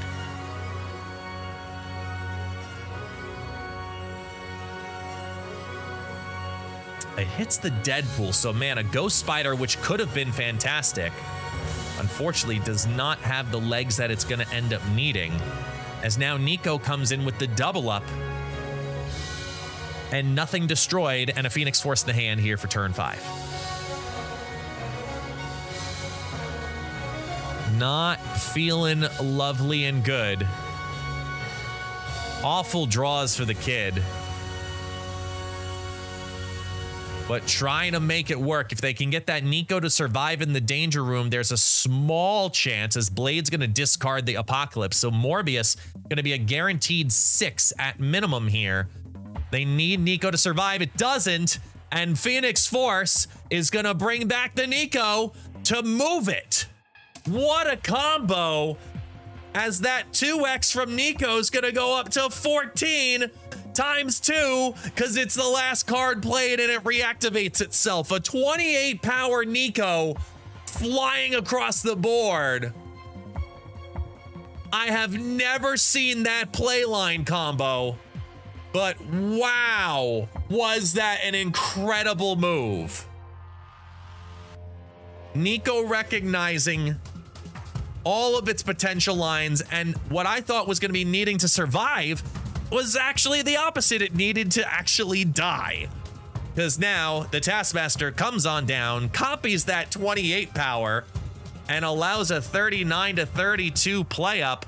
Wolverine's going to be discarded. It's going to land over in the left, showing some contention for the white hot room as the strong guy shoots up. That's going to give us an 18 power. When all is said and done, going to be ramping up to 22 power for the white hot room.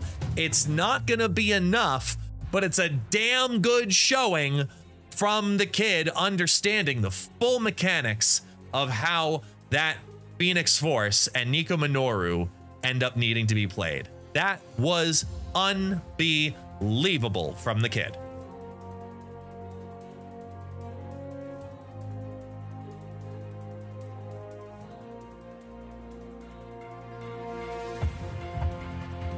Amazing.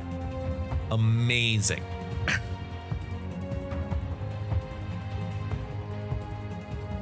We get an early snap here of seeing Nico with the double destroy into Deadpool, which has 2 power already added onto it from Wakandan Embassy. And a Hala for destruction all by itself, so not even needing destroy cards. We get Nico to destroy the Deadpool, get a couple of draws. And now the Deadpool can even drop into Hala if Hala's being contested, excuse me.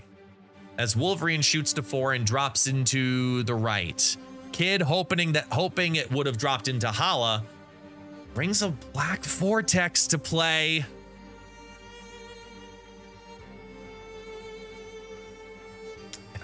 Very scary. Very, very scary moment here with the Black Vortex. Hoping for a Destroyer's probably best case scenario overall long term for the Kid. They're going to go for the Forge. Forge becomes Thanos for 10 safe power. The Deadpool shoots up to 8. It will get destroyed all by itself now at the end of turn 4 if they leave it alone.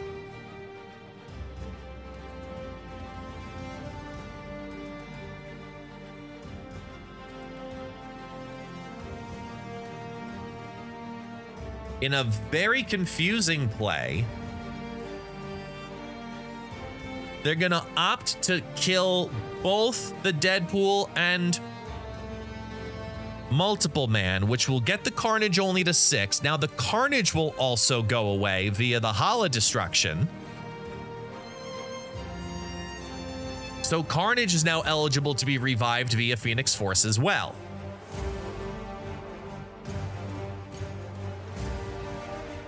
So a 2 out of 3 shot.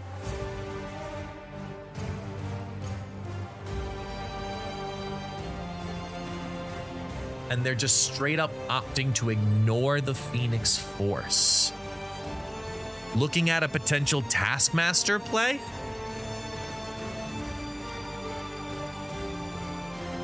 No, not with the Human Torch going second.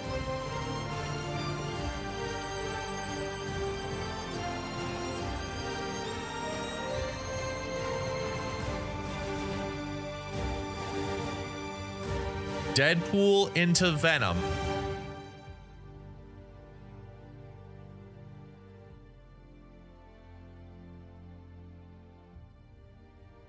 As they opt for 29 versus 32. That's your Taskmaster play with a 3-point differential advantage. Not needing to worry. Understanding the 3 points. I thought it was shorter. Beautiful. 2 32s could drop on this. It's going to be for 6 cubes if Dum-e pushes forward. This is for everything the kid has.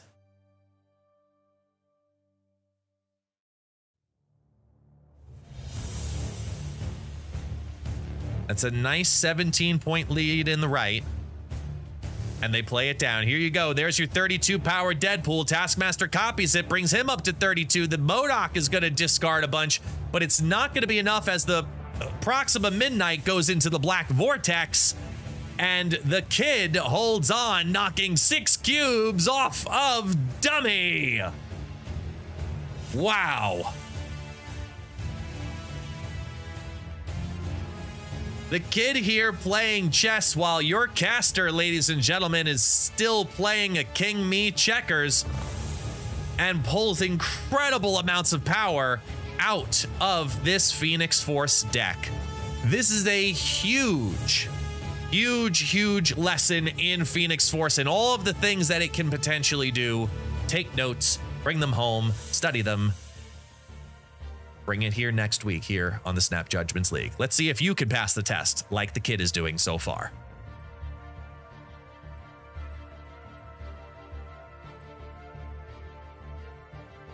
Here we go. We open up with the Forge. Into a Wakanda, which doesn't feel too good as a second location. Kind of throws off a little bit of the rhythm they were hoping to gain.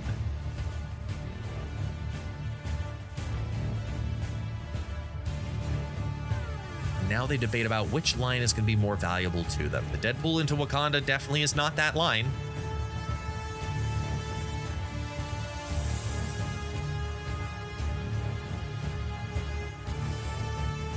They look at the double destruction play for every potential option to be available to them. He's doing the math, saying, I can do it. Just give me a second. I need a minute here.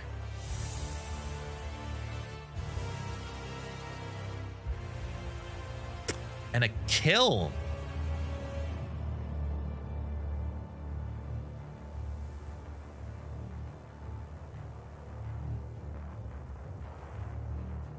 Instead of taking on the 9 via the Venom, they opt to float in energy and just use the Carnage, which is going to permit for a 6. As we get the Muramasa Shard discarded via Blade, and Morbius starts his ascent into double digits. Carnage being Ghost Spidered would put a good amount into that lane, but I don't know if it would be enough to compete. Instead, we just go for continually looking to ramp in the Superflow, get as much power over there as they can. There goes your other 6 of Deadpool. Venom eats it all, puts the 112 Deadpool back into the hand, and allows for Venom to remain there as a 315 into the Superflow. The kill is officially a sacrificed location, as they now sit on Ghost Spider, Human Torch, Deadpool, looking at all potential plays. So the question becomes, do you go with Taskmaster now on the Venom and play your other big pieces, other small pieces out later? Or do you contest the Deadpool Taskmaster on turn 6? And that opts to be the line they're looking at right now.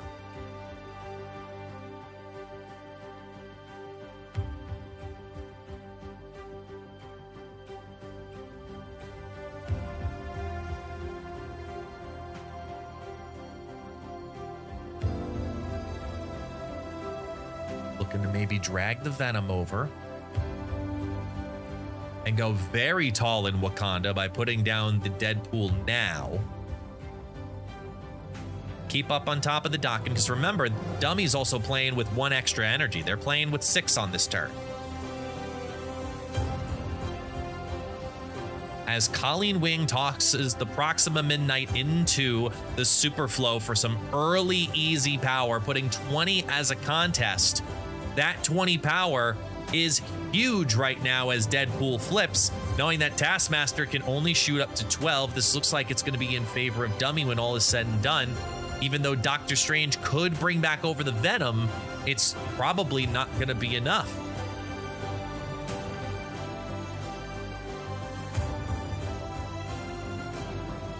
They're going to take the chance and move the Venom out via Doctor Strange. And here we go. Strong Guy gets his buff. Here comes the Lady Sif discarding the Apocalypse. That's going to ramp up the Morbius, which is already a 1 lane. Here's the Taskmaster copying the Deadpool onto the left. Doctor Strange taking advantage of the Superflow extra energy brings over the Venom. That's going to shoot it up to 30 in the left. And the Dracula takes on another 14 power via the Apocalypse and barely holds on right there. That is a amazing lesson of both players understanding their decks, watching the placement of that Proxima Midnight, the ramping of the Strong Guy, and thinking, how can I use 7 energy to my best advantage from the Kid? These are experts in their decks, ladies and gentlemen. This is an absolute pleasure to watch and cast. Wow. You think you know. Amazing.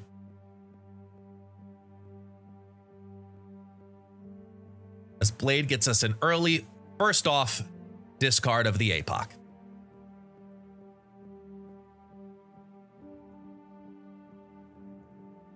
And now a Vormir gives a free destruction, so you gotta choose, what do you want more? Deadpool, Human Torch, or Multiple Man? You're sitting on Phoenix Force already in your deck. And you have undestroyable cards potentially entering your deck via the Vibranium Mines. I like the slide potential here on capitalizing on the Multiple Man to not have to activate too many Vibranium Mines Vibraniums.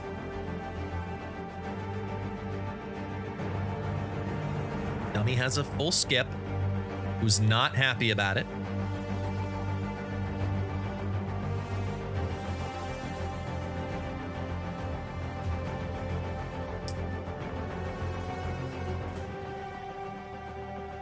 As we look to a pretty tough scenario here, looking at what do you do on 3? Do you put in another card to disrupt, like a Deadpool, and then take your 50-50? You do. You take the 50-50 on it. You show the indecision to the opponent. Carnage is going to destroy the Deadpool. Oh, correction. I apologize, because Deadpool goes back into the hand. It's not a 50-50. Phoenix Force still has a guaranteed play. It's going to be a guaranteed, if they drop it now, it'll still definitely be there because it respawns the Deadpool into the hand, not put a copy into the hand.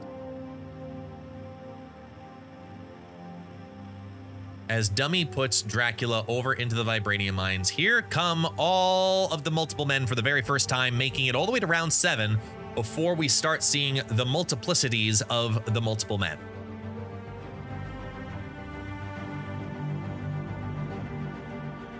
Ooh, I see a great play line here with that Nico Minoru and Hulkbuster getting extra Multiple Men potentially to enter the battlefield. Order is so important here, because if they play exactly as they did, the Multiple Man will stay there Hulkbuster will attach, and then Multiple Man will return afterwards, now adding 11 into the middle lane instead of adding 8 back into it. This is a huge, huge play here for the kid. As Dum-e destroys that Wolverine into Vormir, opening it up and puts a Vibranium on top afterwards, so giving that 2 power over to the Wolverine. Here comes the Nico Minoru, watching the perfect play line here. This is what you hope for as a Multiple Man player. You get that 211 back to your hand, and it puts that other 211 down into Vormir.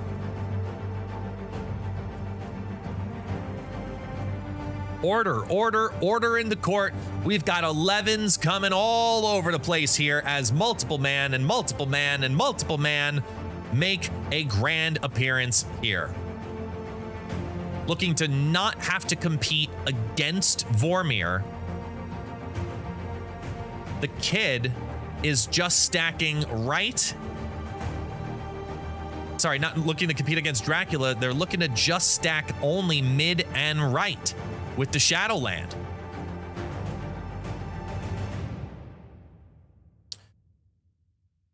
Moves like Multiple Man. Here they go. Multiple Man brings a copy back over into Vormir number 1. Here comes Multiple Man revealing on number 2. The third Multiple Man, which is technically the second one, is now going from the middle lane over into the left-hand lane, putting that 11 back over in there, putting currently 26, which gets the extra 4 from the Vibranium, up to a total of 30. And now you're looking at 15, 30, and 22 at the current moment. That's going to be an easy win for the Dracula lane on the left, but as Proxima Midnight drops and sees the weakness of Dracula, it's gonna be too much over in the left, and the kid is able to knock out Dum-e in a wild back and forth.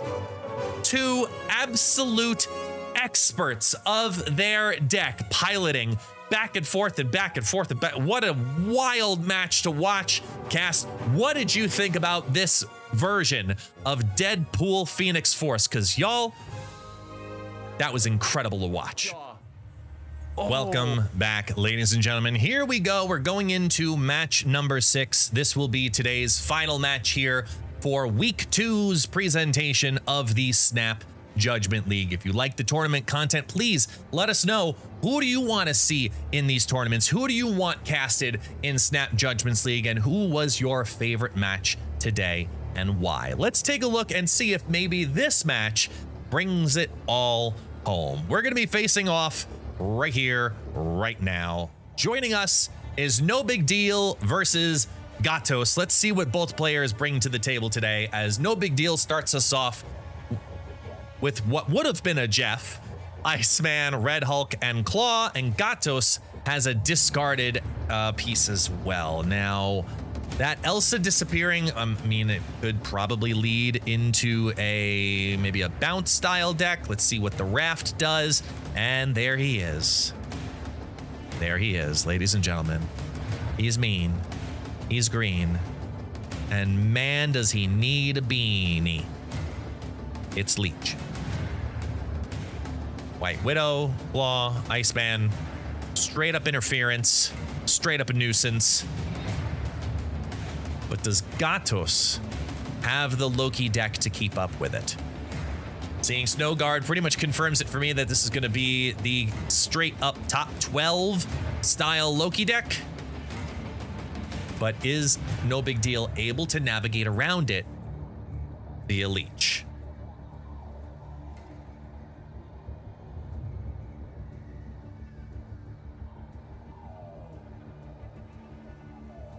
No blink in hand. No problem. Especially with Jubilee also in hand, this actually feels very strong right now for NoBigDeal. Going into turn number 4, it's advantage NoBigDeal, which needs to be the consistent pattern if he's going to keep up with Loki.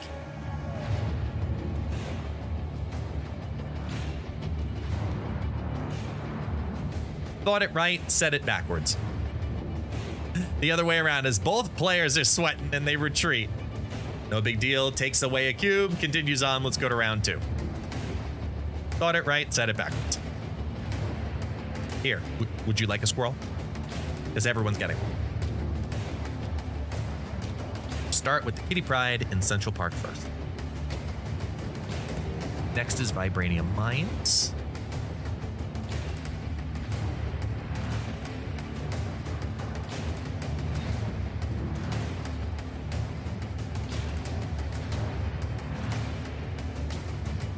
Tough call with the Central Park on how to navigate everything, but if that Elsa Bloodstone's in hand, the Kitty Pryde is very happy to see Central Park, as Muir Island ends up being our third location, favoring that Kitty Pryde definitely. So I like the call here to go ahead and storm it, discard the idea of it being anything of value,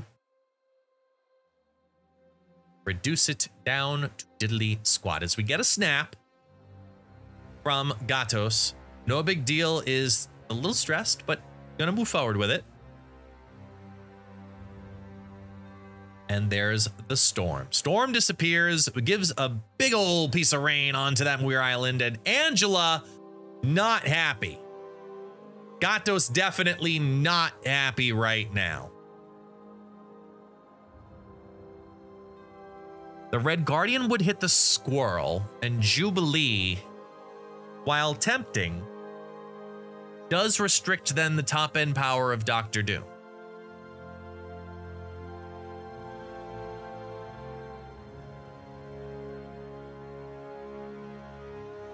You're also never sure what Jubilee is going to pull. Jubilee doing the pull now is safe given the blink and the timing and the ordering of that Jubilee Vibranium Mines combo. It's going to pull the Leech first, remove everything out of Gatos' hand. Here's the Elsa giving a little bit of extra support to that Kitty Pryde and getting the ramp onto Angela up to a total of 6. That Kitty Pryde bounces back into the hand and leaves a pretty confident 10 behind.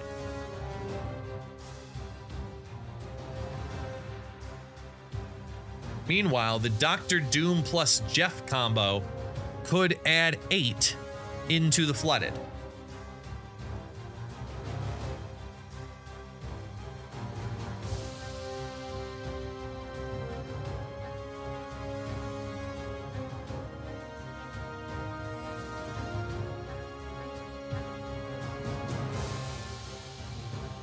Looking at the blink with that Jubilee, we have Red Hulk in hand and Dr. Doom in hand. It's only round 2, so we haven't seen everything at this moment. Let's see what they flip out. There's the Claw. Claw all by itself keeps the flooded interesting, as Rogue puts a scare into the heart of NoBigDeal and this caster. Rogue being leeched was MVP worthy to maintain that Claw. Now, if they have their own Jeff, which in this deck is very likely, Angela goes up 2. The Jeff gets 2 from Elsa Bloodstone. So we see a 7 power swing into the flooded. Here, via Doom and moving the Jeff, you go ahead and you keep an 8 power on top of it at the sacrifice of your left. Gatos knows this as well, says, well done. Here's a couple of cubes. We move to round 3.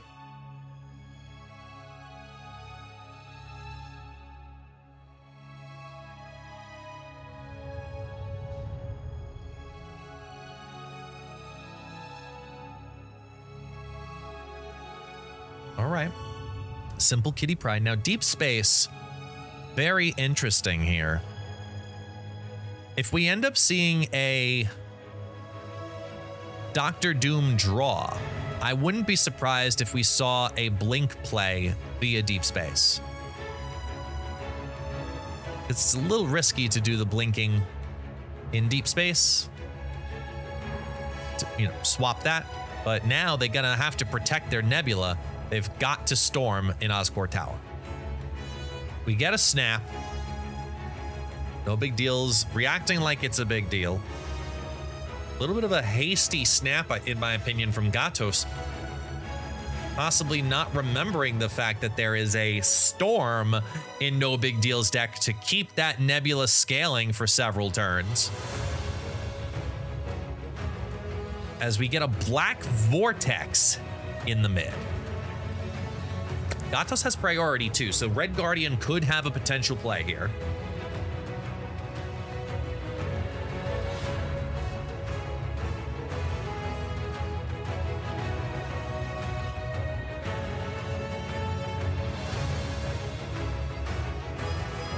Going for just the simple flip of the 3/5 with Red Guardian. But Iceman's going to drop down first, interfere, flip to a different one. Flip to a random 6 cost. Then Red Guardians be like, I got this.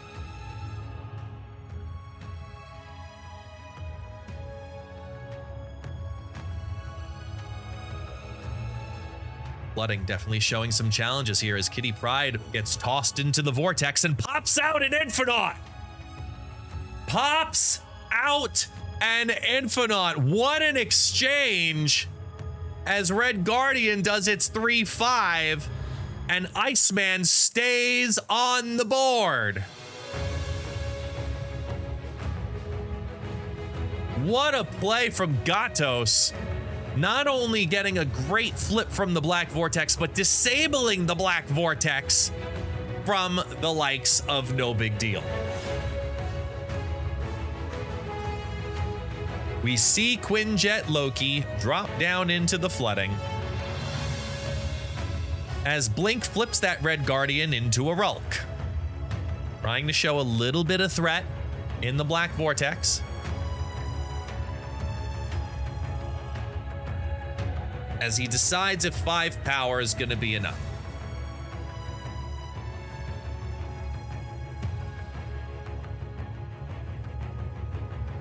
Five power into deep space.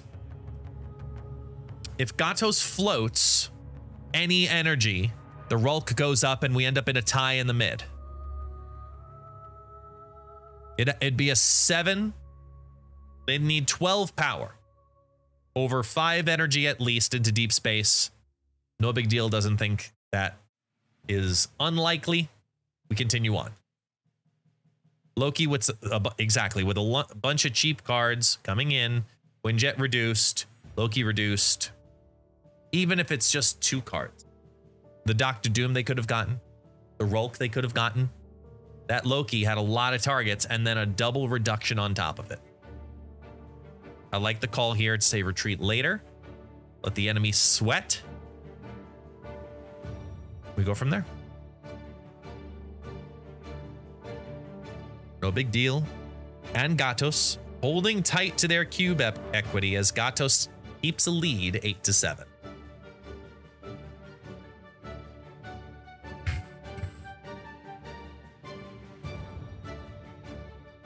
NoBigDeal. The miniaturized lab can't get scammed out unless if we get a Hawk early. And a Project Pegasus now makes the miniaturized lab much more appealing than it did before.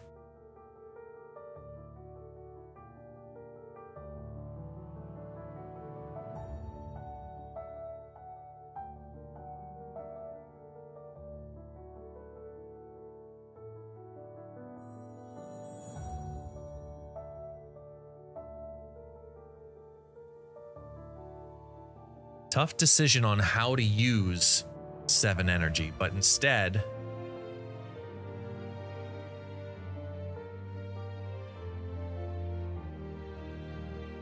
they end up just sitting. Miniaturized lab is going to stay open again. One more turn.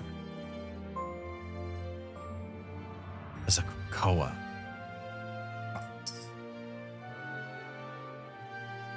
NBD holding Gatos back by storming on the Krakoa first.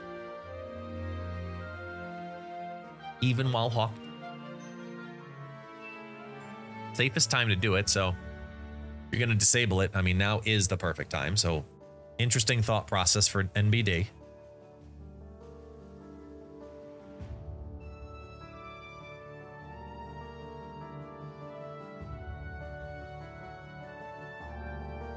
And the bear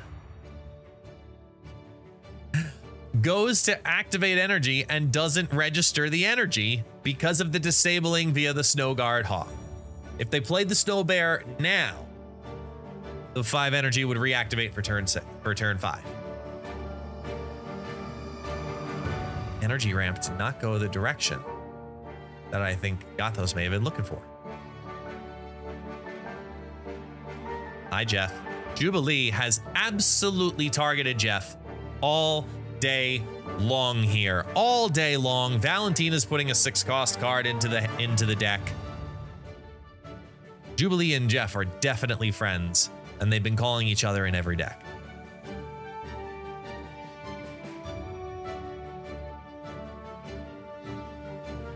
As Red Guardian is gonna this is a very interesting call here. Assuming that Project Pegasus is gonna get filled up, they go ahead and White Widow, followed by the Red Guardian.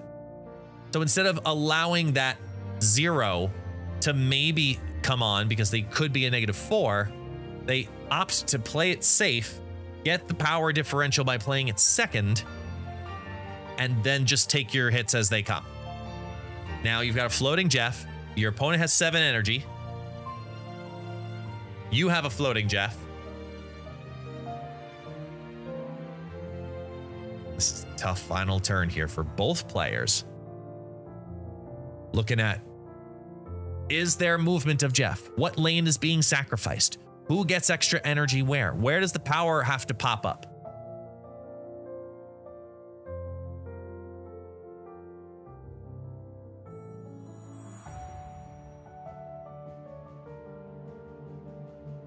Claw in the mid puts 16 into the flooded.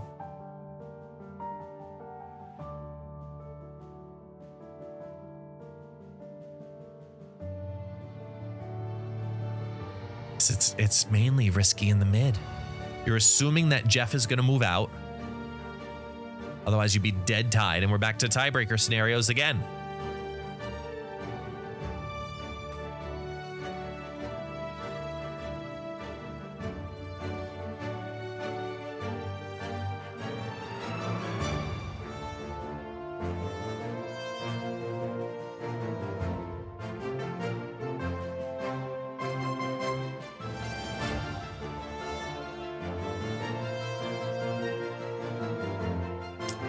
Up going for the full sacrifice and super reinforces the mid as Gatos has retreated, and it's just 7-7.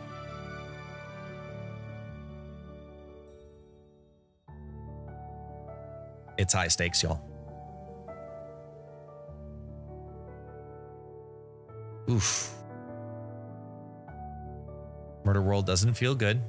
Neither player too happy about it, as Snowguard makes an early appearance. And we get Weird World. Both players swap the draws as we open with Jeff. Just not there, Jeff. It's a Jeff, but not there, Jeff.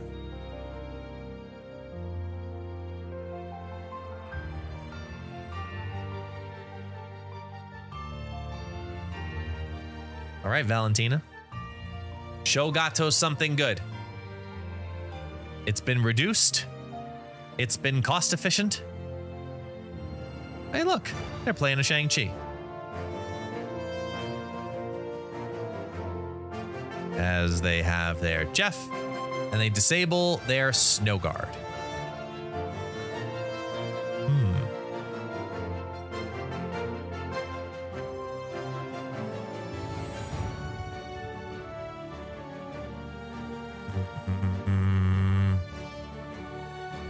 Little tight here, but Weird World's gonna get a Jubilee contestation. Jubilee contests and pulls down a Claw, which is a perfect feed.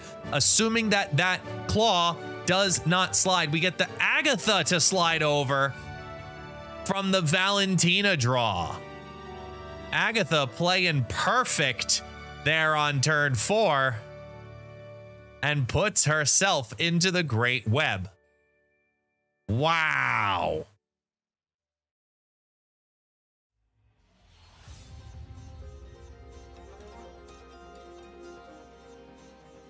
They're going to nix the Agatha entirely.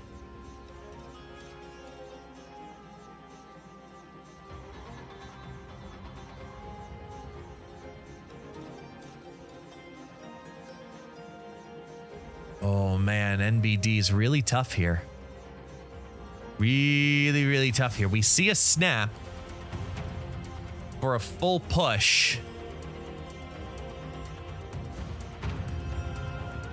And they move forward with it. It's going to be at least 4 cubes as Shang-Chi removes that Agatha. Here comes a Loki. There's the Kitty Pryde. Here comes an Iceman. And Iceman takes the slide. So. Oh, boy. Oh, boy. We have a movable Jeff. We have an indispensable Dr. Doom. We have Gatos pushed in for all 7 cubes. Do they stay?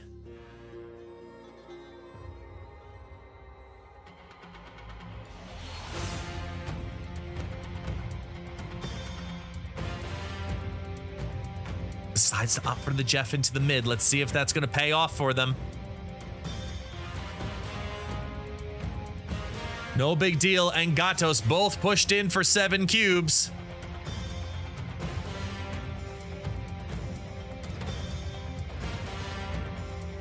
Are they going for it? It's a weird world, Loki. They do! Here we go! Dr. Doom drops on down. Only 5 in there. The Claw's gonna add 8 over into the weird world. The Jeff with the movement's gonna put 13 in the total mid. The Widow's Kiss reduces down your left-hand side. There's your Jeff giving it over the top into the weird world. And just like that, Gatos comes over the top and takes down NoBigDeal. That, ladies and gentlemen, is what wraps us up here for week number 2 for season number 2 here at the Snap Judgments League. For those who do not know, my name is Guest, also known as ItsGuestGaming. You can come join me here live on Twitch for these presentations, and I look forward to seeing you all next time. Thank you so much, everyone. Enjoy the rest of your day.